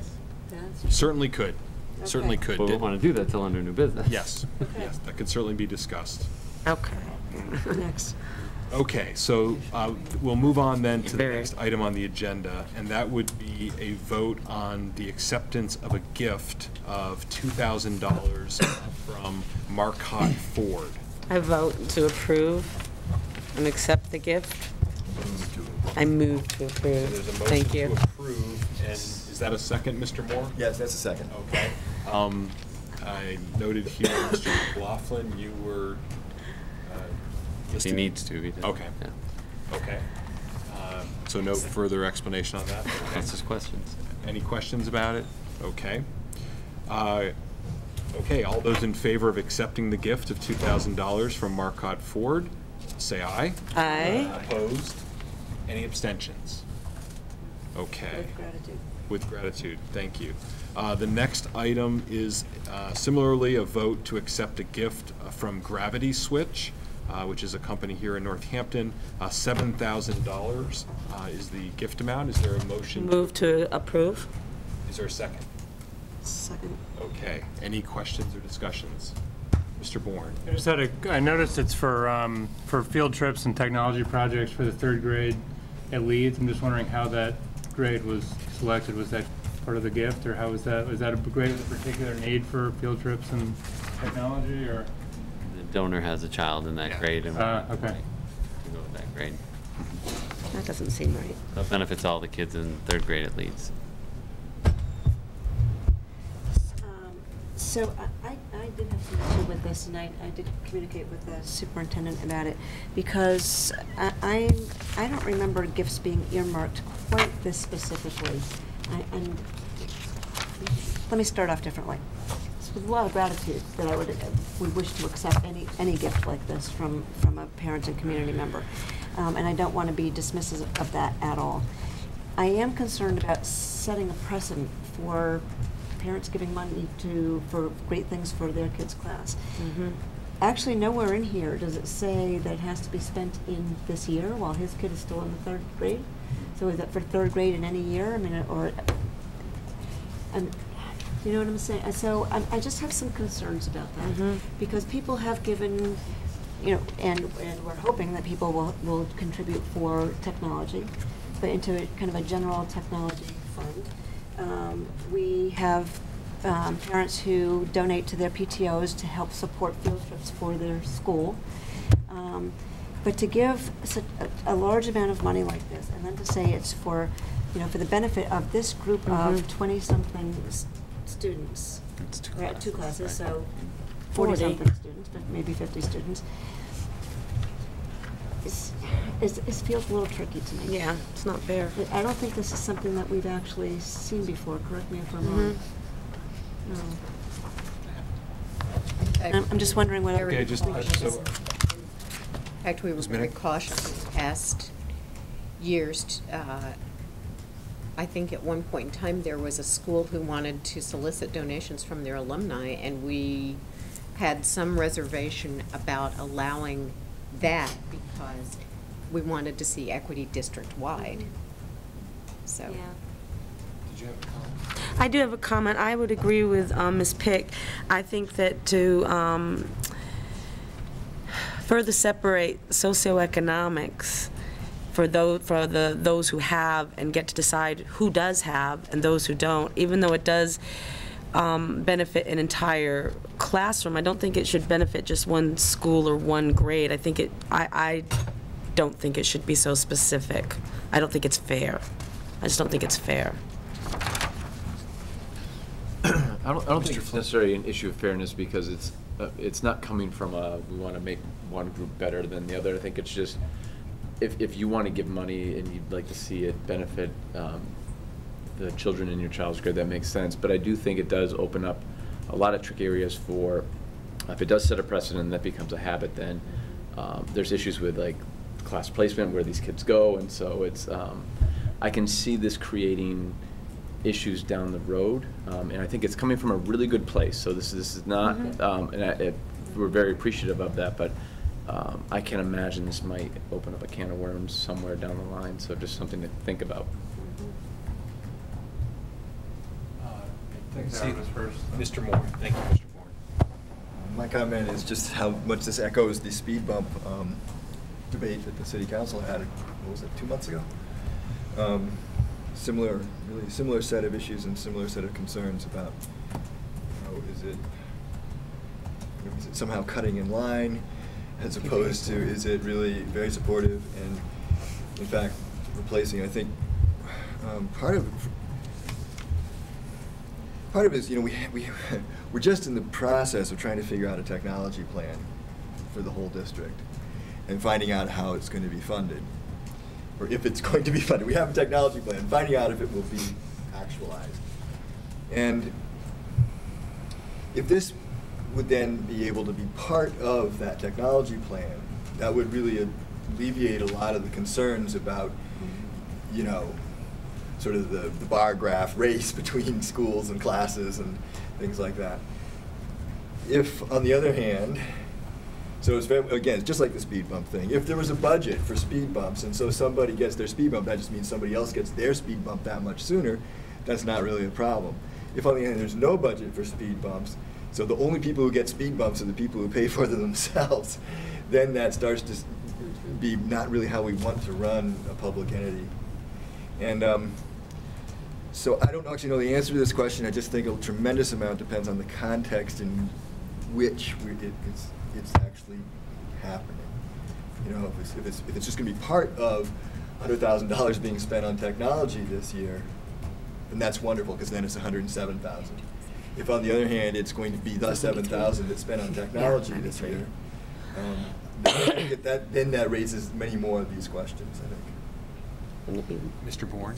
I was just going to say, I do think it's sort of a slippery slope. I mean, this is for $7,000, but what if it was $50,000 or $100,000 just for one grade at one school, I think we'd be questioning that. And the question is sort of where do you draw the line? And I guess my other thought is, if it were to happen, I mean, if part of it is field trips, perhaps the donor could arrange to do field trips on a weekend outside of school with all the kids or something like that, where he's sponsoring it or something like that, so it's not kind of working through the school. I don't know.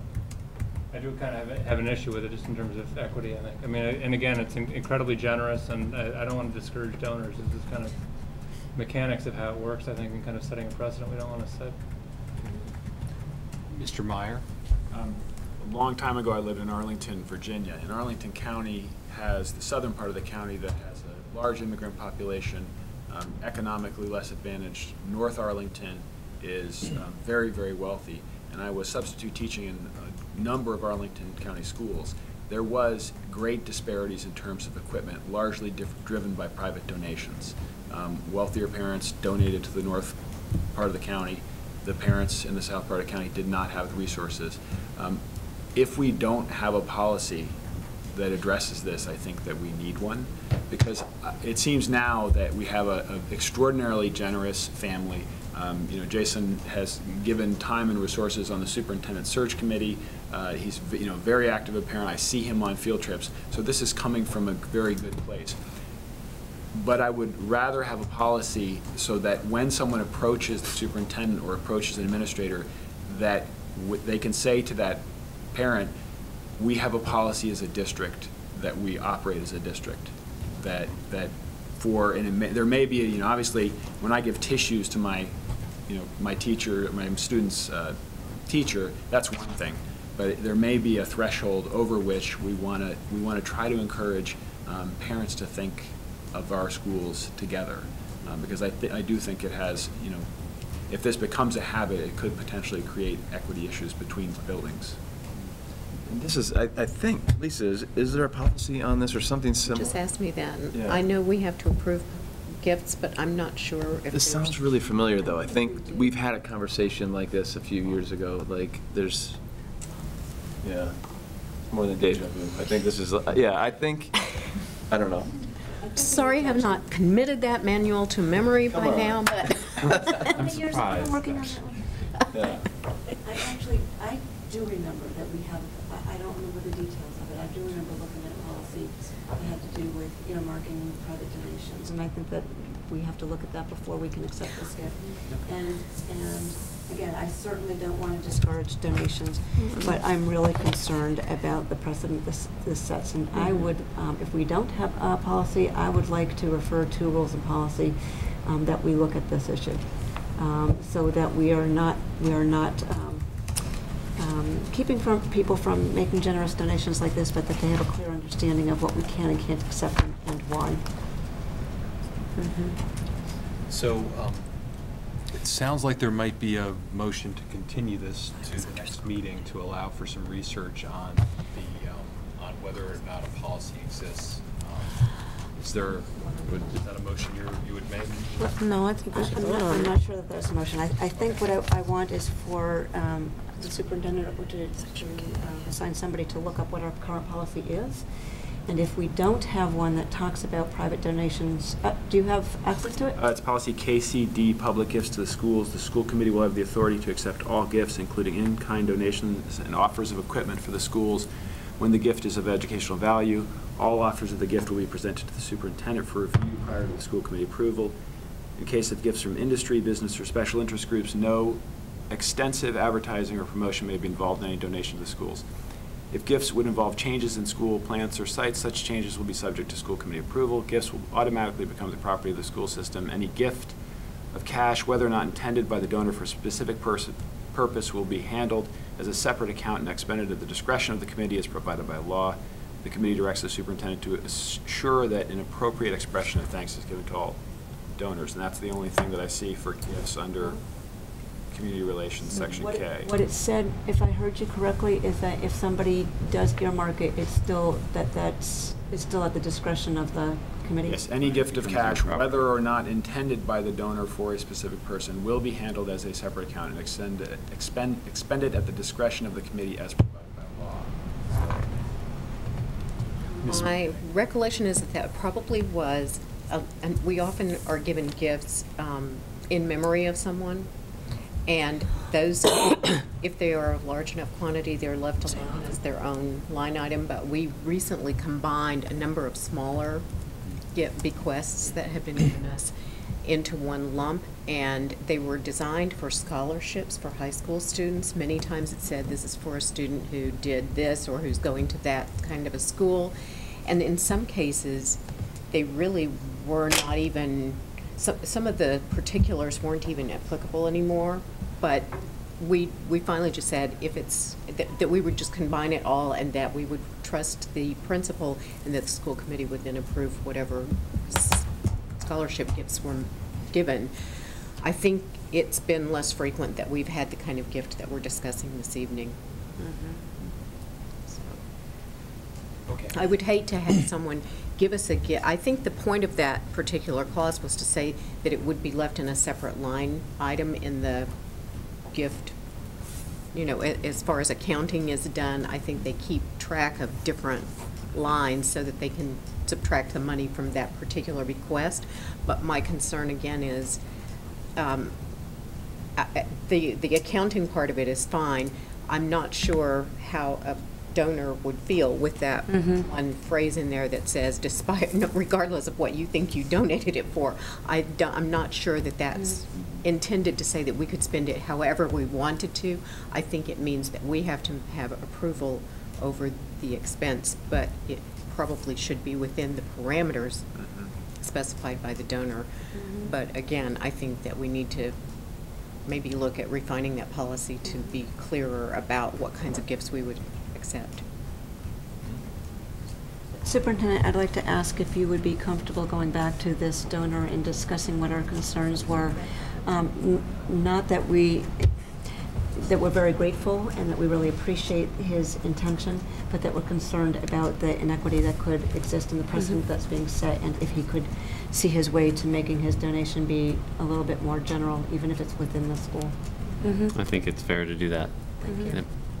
Do people seem to agree with that?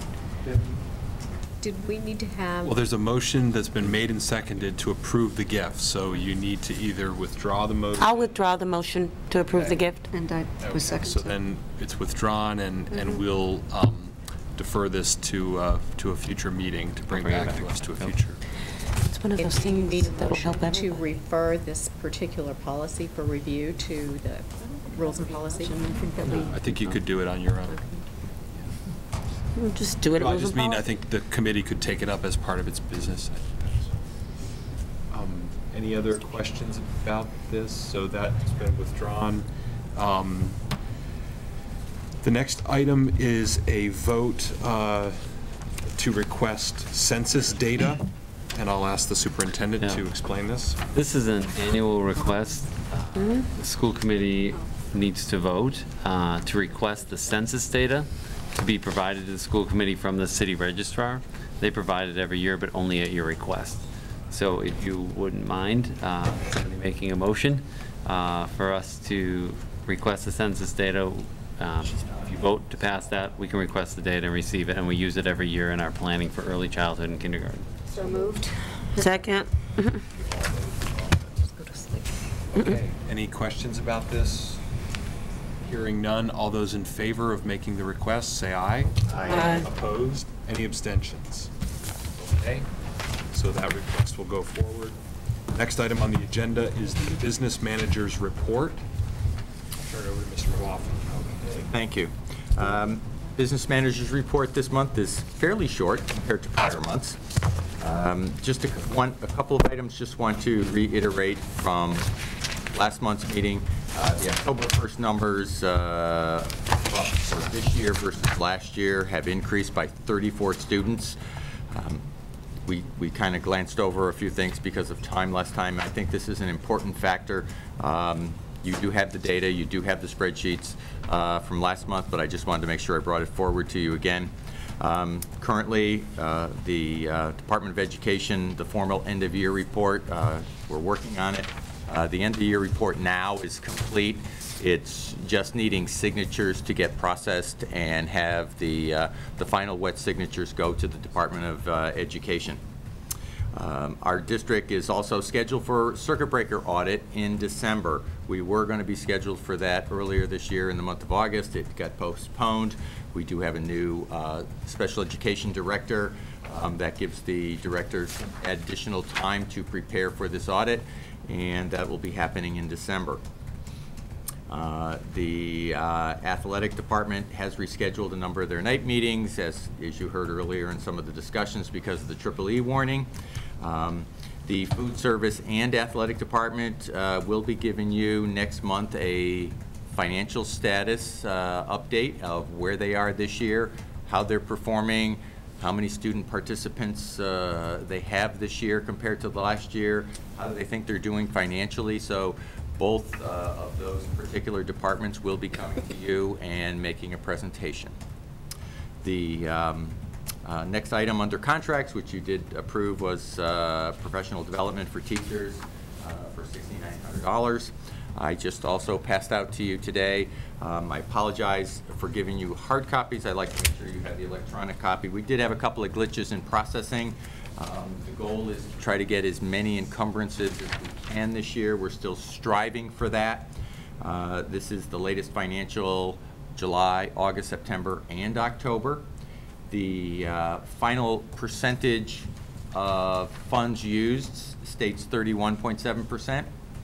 That's pretty much on target. If you divide it out, our budget, we have a budget of $24 million, and we spent 5.3, we've encumbered 2.2. We're pretty much on target with that percentage. Granted, a couple lines are going to be above or below, but for the most part, the overall budget is probably where we would like to have it. Also on financials, we're going to try to encumber more areas within the budget, whether it's maintenance, whether it's other types of expenditures. We're going to try to, again, get additional activities committed on purchase orders, so we do have a financial obligation, so we know what our expended position is earlier in the year. So we're still striving for that. We're still moving forward with that. That's an ongoing process.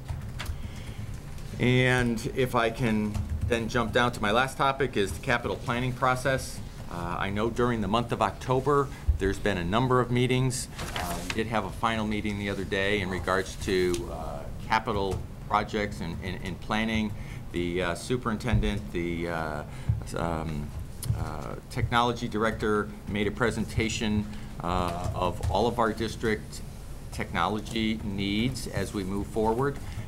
It's the same information we talked about last month, but we did have a very good presentation. Mike Deeman and Dave Pomerantz also outlined and detailed our facility needs, what we need within our buildings, what do we need on our grounds, other types of equipment and vehicles. So overall, I think as a school department, it was a very good presentation. We did get the opportunity to vote.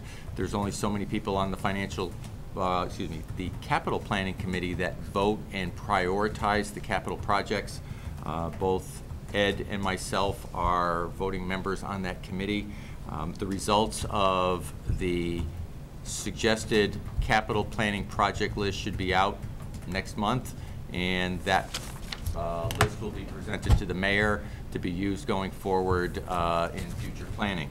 So that rounds out the business manager's report. Two hands go up. So Ms. Pick and then Ms. Duvall. You go for it. We have the same question, I betcha. I have two questions based on the year-to-date report. Yes. Line item 1430, we're already over 100%. Legal. For legal for school committee. No, we're not over 100%. 100.5? We're at 100%. 100.5% used already. In other words, we've used up all our funds. We've committed them. Some we've already expensed, and some we have committed on purchase orders. For legal for school committee?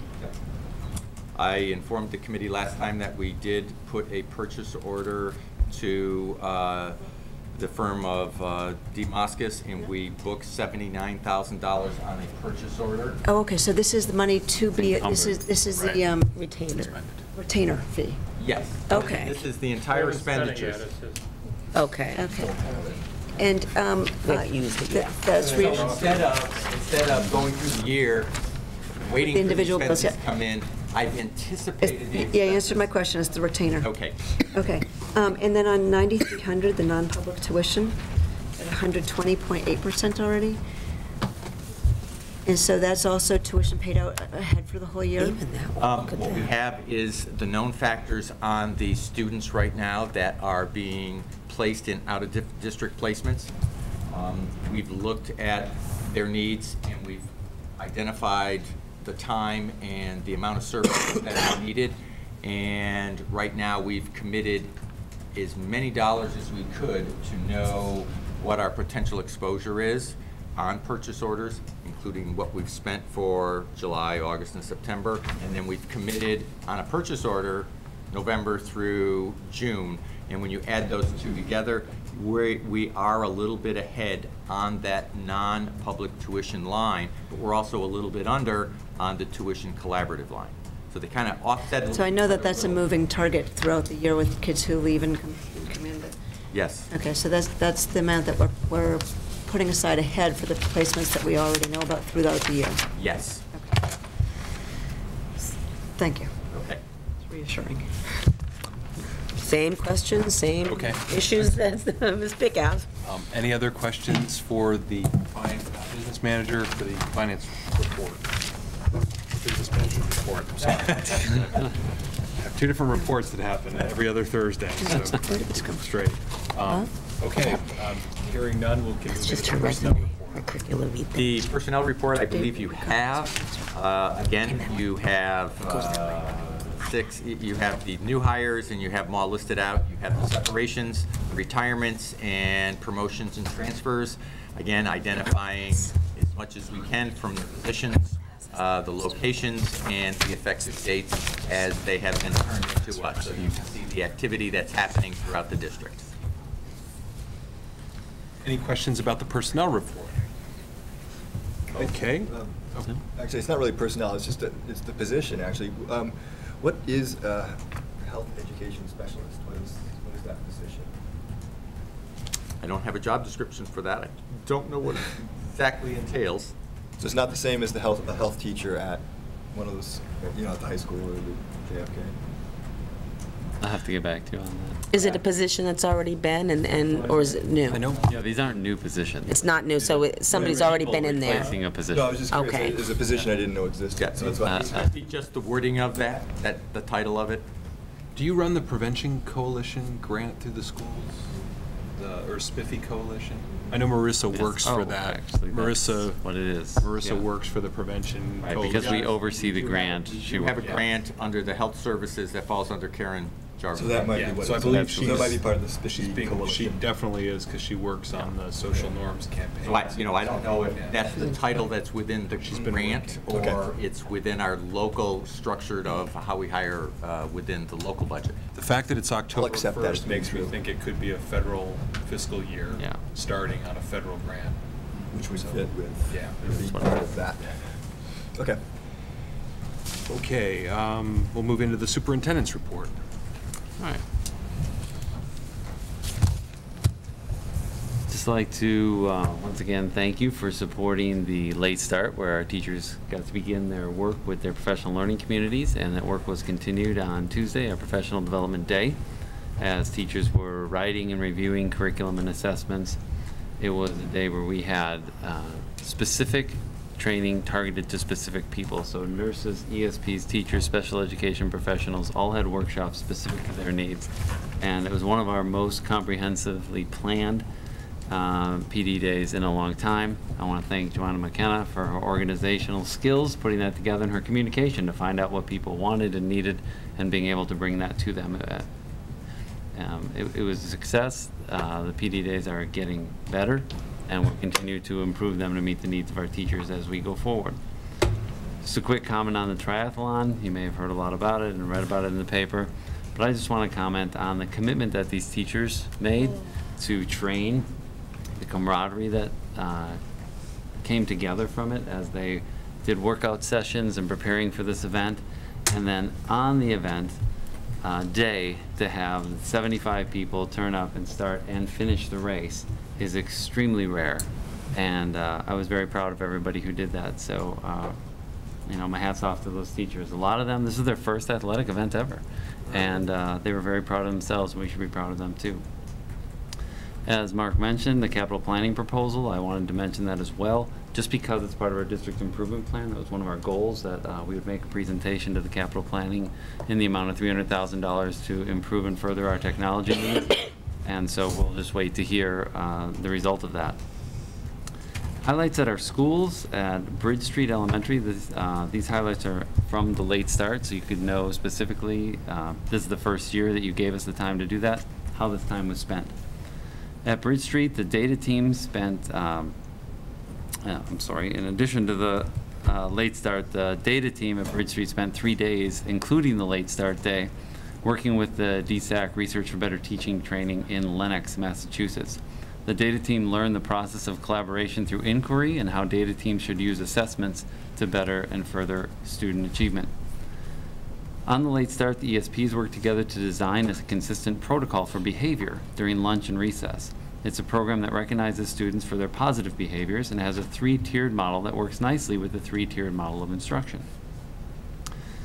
The classroom teachers also spent the morning beginning to align the math investigations program with the Common Core standards, noting any gaps in investigations and looking at where we need to supplement instruction to make sure that investigation covers in depth what the Common Core standards require. Over at Ryan Road, the classroom teachers, the Title I teachers and resource people completed their analysis of the 2012 MCAS data, identifying the outstanding strengths and weaknesses in grades 3, 4, and 5, and are planning for interventions for the students for this year. Several staff members were trained in the restraint training. Kindergarten through 2nd grade teachers learned how to use the document camera technology from one of their colleagues, and the ESP staff were led by 2 colleagues in aspects of the responsive classroom model. At Jackson Street, the late start session, all ESPs and faculties met together in the library. They split up into 3 interest groups. 2 of the groups were based on the reading of books, and 1 is on the research into school-wide discipline programs, and all are connected and all relate directly to student success in school. The books are The Power of Our Words by Paula Denton, The Responsive Classroom Model, and the other is How Students Succeed, Grit, Curiosity, and the Hidden Power of Character by Paul Tuff. The school-wide discipline programs that they looked at include the Positive Behavior Intervention Systems, Responsive Classroom, and Peaceful Schools. Over at Leeds, the kindergarten team worked on setting up a communication blog for parents, and the teachers were looking at data and creating their SMART goals. The 2nd grade teachers were discussing sensory areas and other ideas for supporting the many 2nd grade students with attentional and behavioral needs. At JFK, during the late start, the morning was a valuable and productive opportunity for professional learning and collaboration. English, math, science, social studies, history, world language, and special education teachers met in departments to begin the process of developing common standards-based benchmark assessments. The work focused on determining assessment type, question content, and had the goal of implementing the first assessment at the end of the 2nd quarter. This work continued during the Professional Development Day on November 6th, and the special subject teachers participated in vertical team meetings with the Northampton High School colleagues. Their work focused on aligning curriculum and assessment, and likewise guidance counselors met vertically with elementary colleagues to discuss the transition and how to support students from elementary to the middle school. Over at the high school, the teachers began the late start day with an introduction to professional learning communities with a presentation from our very own math teacher, Carolyn Gardner. Carolyn is in the doctoral program at UMass Amherst and is currently studying and teaching about PLCs. The NHS staff has worked collaboratively in coming up with topics they would like to discuss. The high school has 10 PLCs active right now in technology, advisories, healthy living, block scheduling, data team, professional development, tiered instruction, co-teaching, crisis intervention, homework, and the capstone project. Carolyn pointed out characteristics of successful PLCs, and she stressed that this is not a committee, it's a way to look at student achievement through a different lens. Overall, I wanted to let you know that our administrators are continuing their instructional rounds work, and this week teams were at JFK and Northampton High School. In health services, 130 students received the flu vaccine from our nursing staff during the flu clinic this week, and next week we will do staff vaccines. And one more highlight, that the Northampton High School field hockey team is playing this evening for the Western Mass semifinals at West Springfield High School at 7 o'clock. They should be finished. If they win tonight's semifinal round, they move on to the finals. That will be on Saturday, and the times will be announced. A very successful season for those girls. Thank you. Thank you. Any questions? Well, that's the report. We then have a new business is the next item on the Can I agenda. make a comment? Oh, certainly. I just wanted to comment on the triathlon. One, I wanted to congratulate you on kind of having the idea and implementing it and pulling it off as spectacularly as you did. I attended, just an observer, and it was so wonderful to see our administrators, teachers, staff participating in this all together as individuals or as teams. There was so much camaraderie out there. There was so much energy and support of each other out there. It was just spectacular to see, and I would really love to see the school committee have a team next year. Northampton beat Minnetonka. Oh, we won. Northampton beat Minnetonka 3-0. We're in the final Saturday. Yes, there we go. Besides me. I already did spelling. Oh, wow. Bye. Triathlon. This was field hockey. Oh, the field hockey. So, any other questions? I just want to echo what Stephanie said. I had heard nothing but amazing accolades about the triathlon and about the superintendent, and moving this forward. My son's third grade teacher participated in the triathlon, and she was a champion, and she can't help but tear up a little bit every time she talks about it, and the kind of connections that she made with other staff members on that day are so extraordinarily good for this district, and I just want to thank you for spearheading that. So much fun. Okay, any other comments for the superintendent? Okay. The next item then is new business. Are there any items to discuss as new business?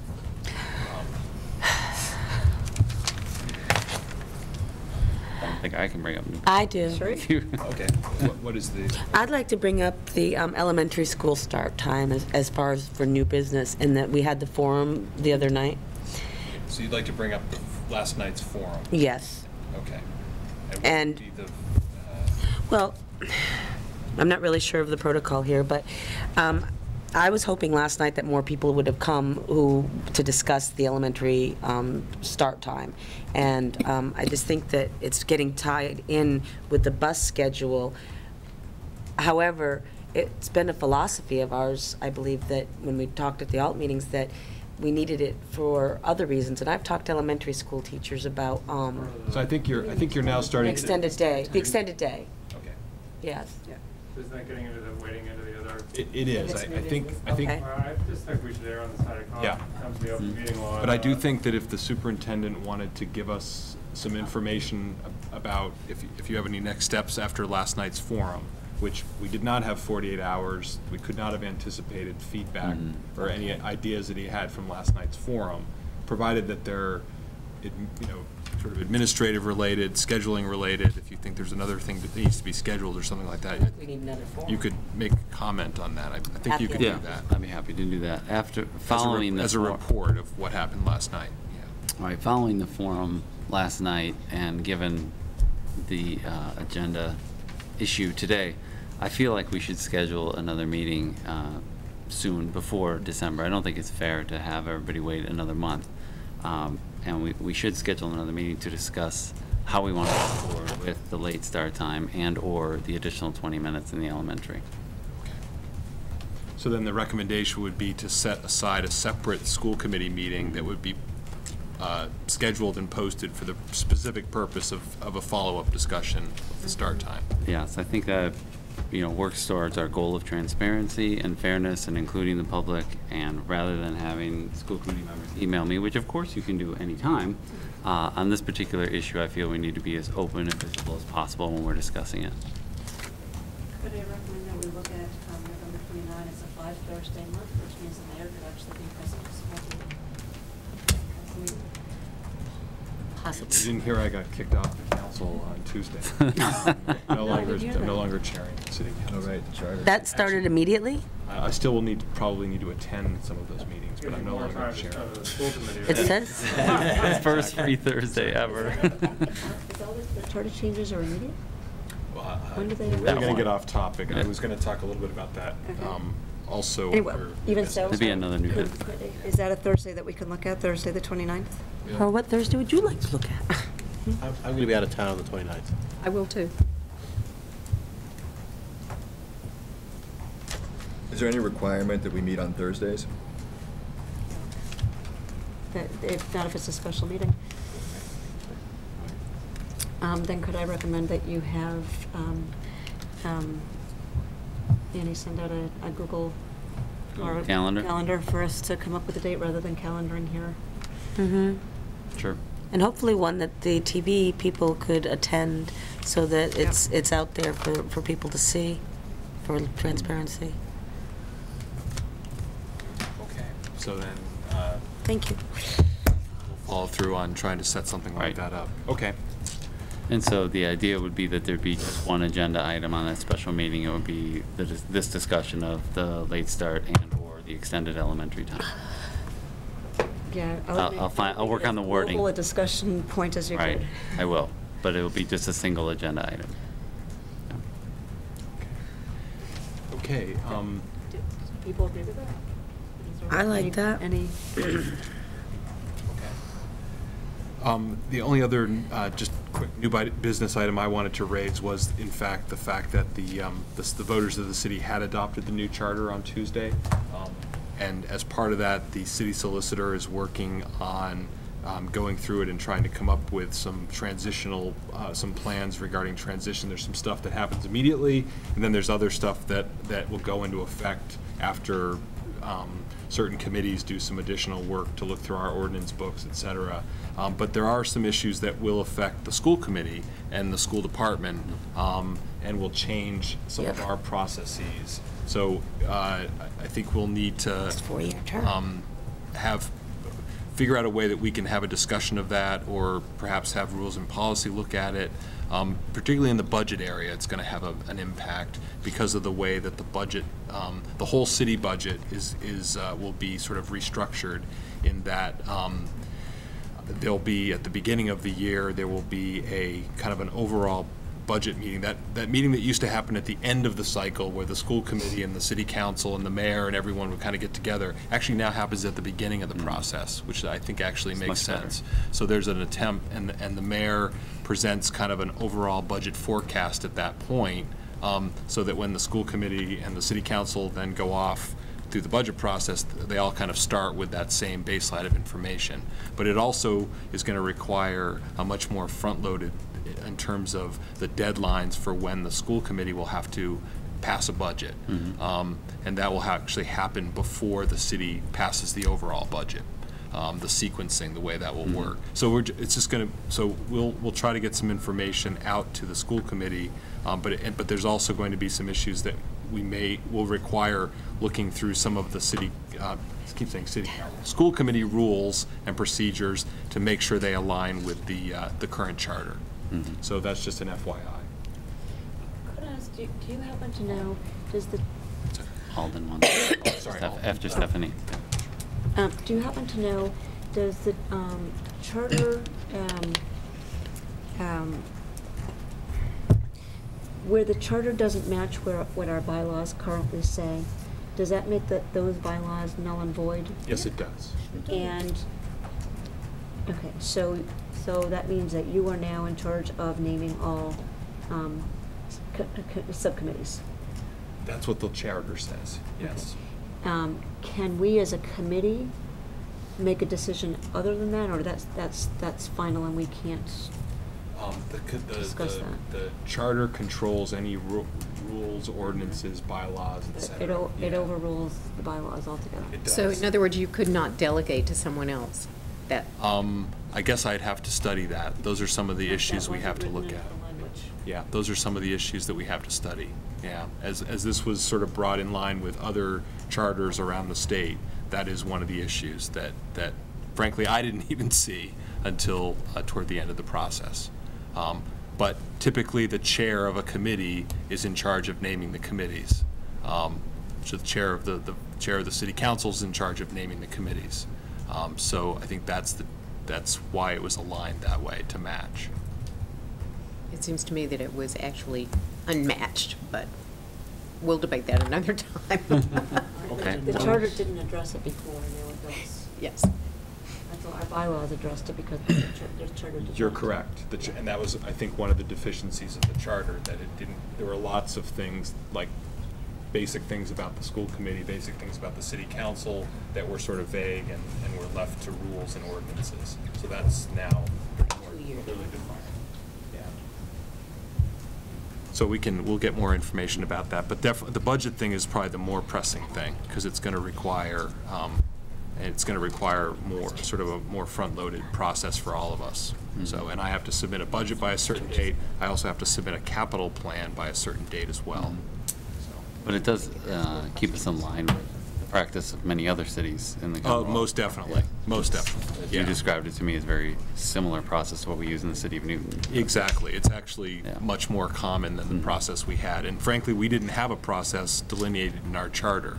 It was not anywhere in our charter. But that's much more common to have a budget process clearly laid out in the charter. Right. So. Okay, so more on that coming. I'm sorry. I got my question. Sure. Did you get that? Yeah. Okay. Future business meeting dates, rules and policy to be determined, capital planning to be determined, and obviously we may have a special school committee meeting to be determined. I thought we had November 14th at 1:30. Do we not have that? I thought she told For me rules and no. policy, we don't have that? So we have nothing still? I would like to encourage us to be able to meet more often. It is hard to coordinate calendars. Well, there's only, what, 3 of us on a committee? It's because we have several administrators that need to be in attendance as well at that particular meeting, so it's getting everyone together at one time. But I think it's important that we have more meetings more often, and when we're having such a difficult time, I mean, we went through October and rescheduled to November, and now November 14th, which I had, isn't there. I mean, how far, it just seems to me that it's getting too far apart for the meetings to be effective. We'll be working on that calendar first thing tomorrow. I would now, we come to that point in the agenda where I would entertain a motion to adjourn. Move to adjourn. Is there a second? Second. All those in favor say aye. Aye. Opposed? So that- Any abstentions? The meeting is adjourned.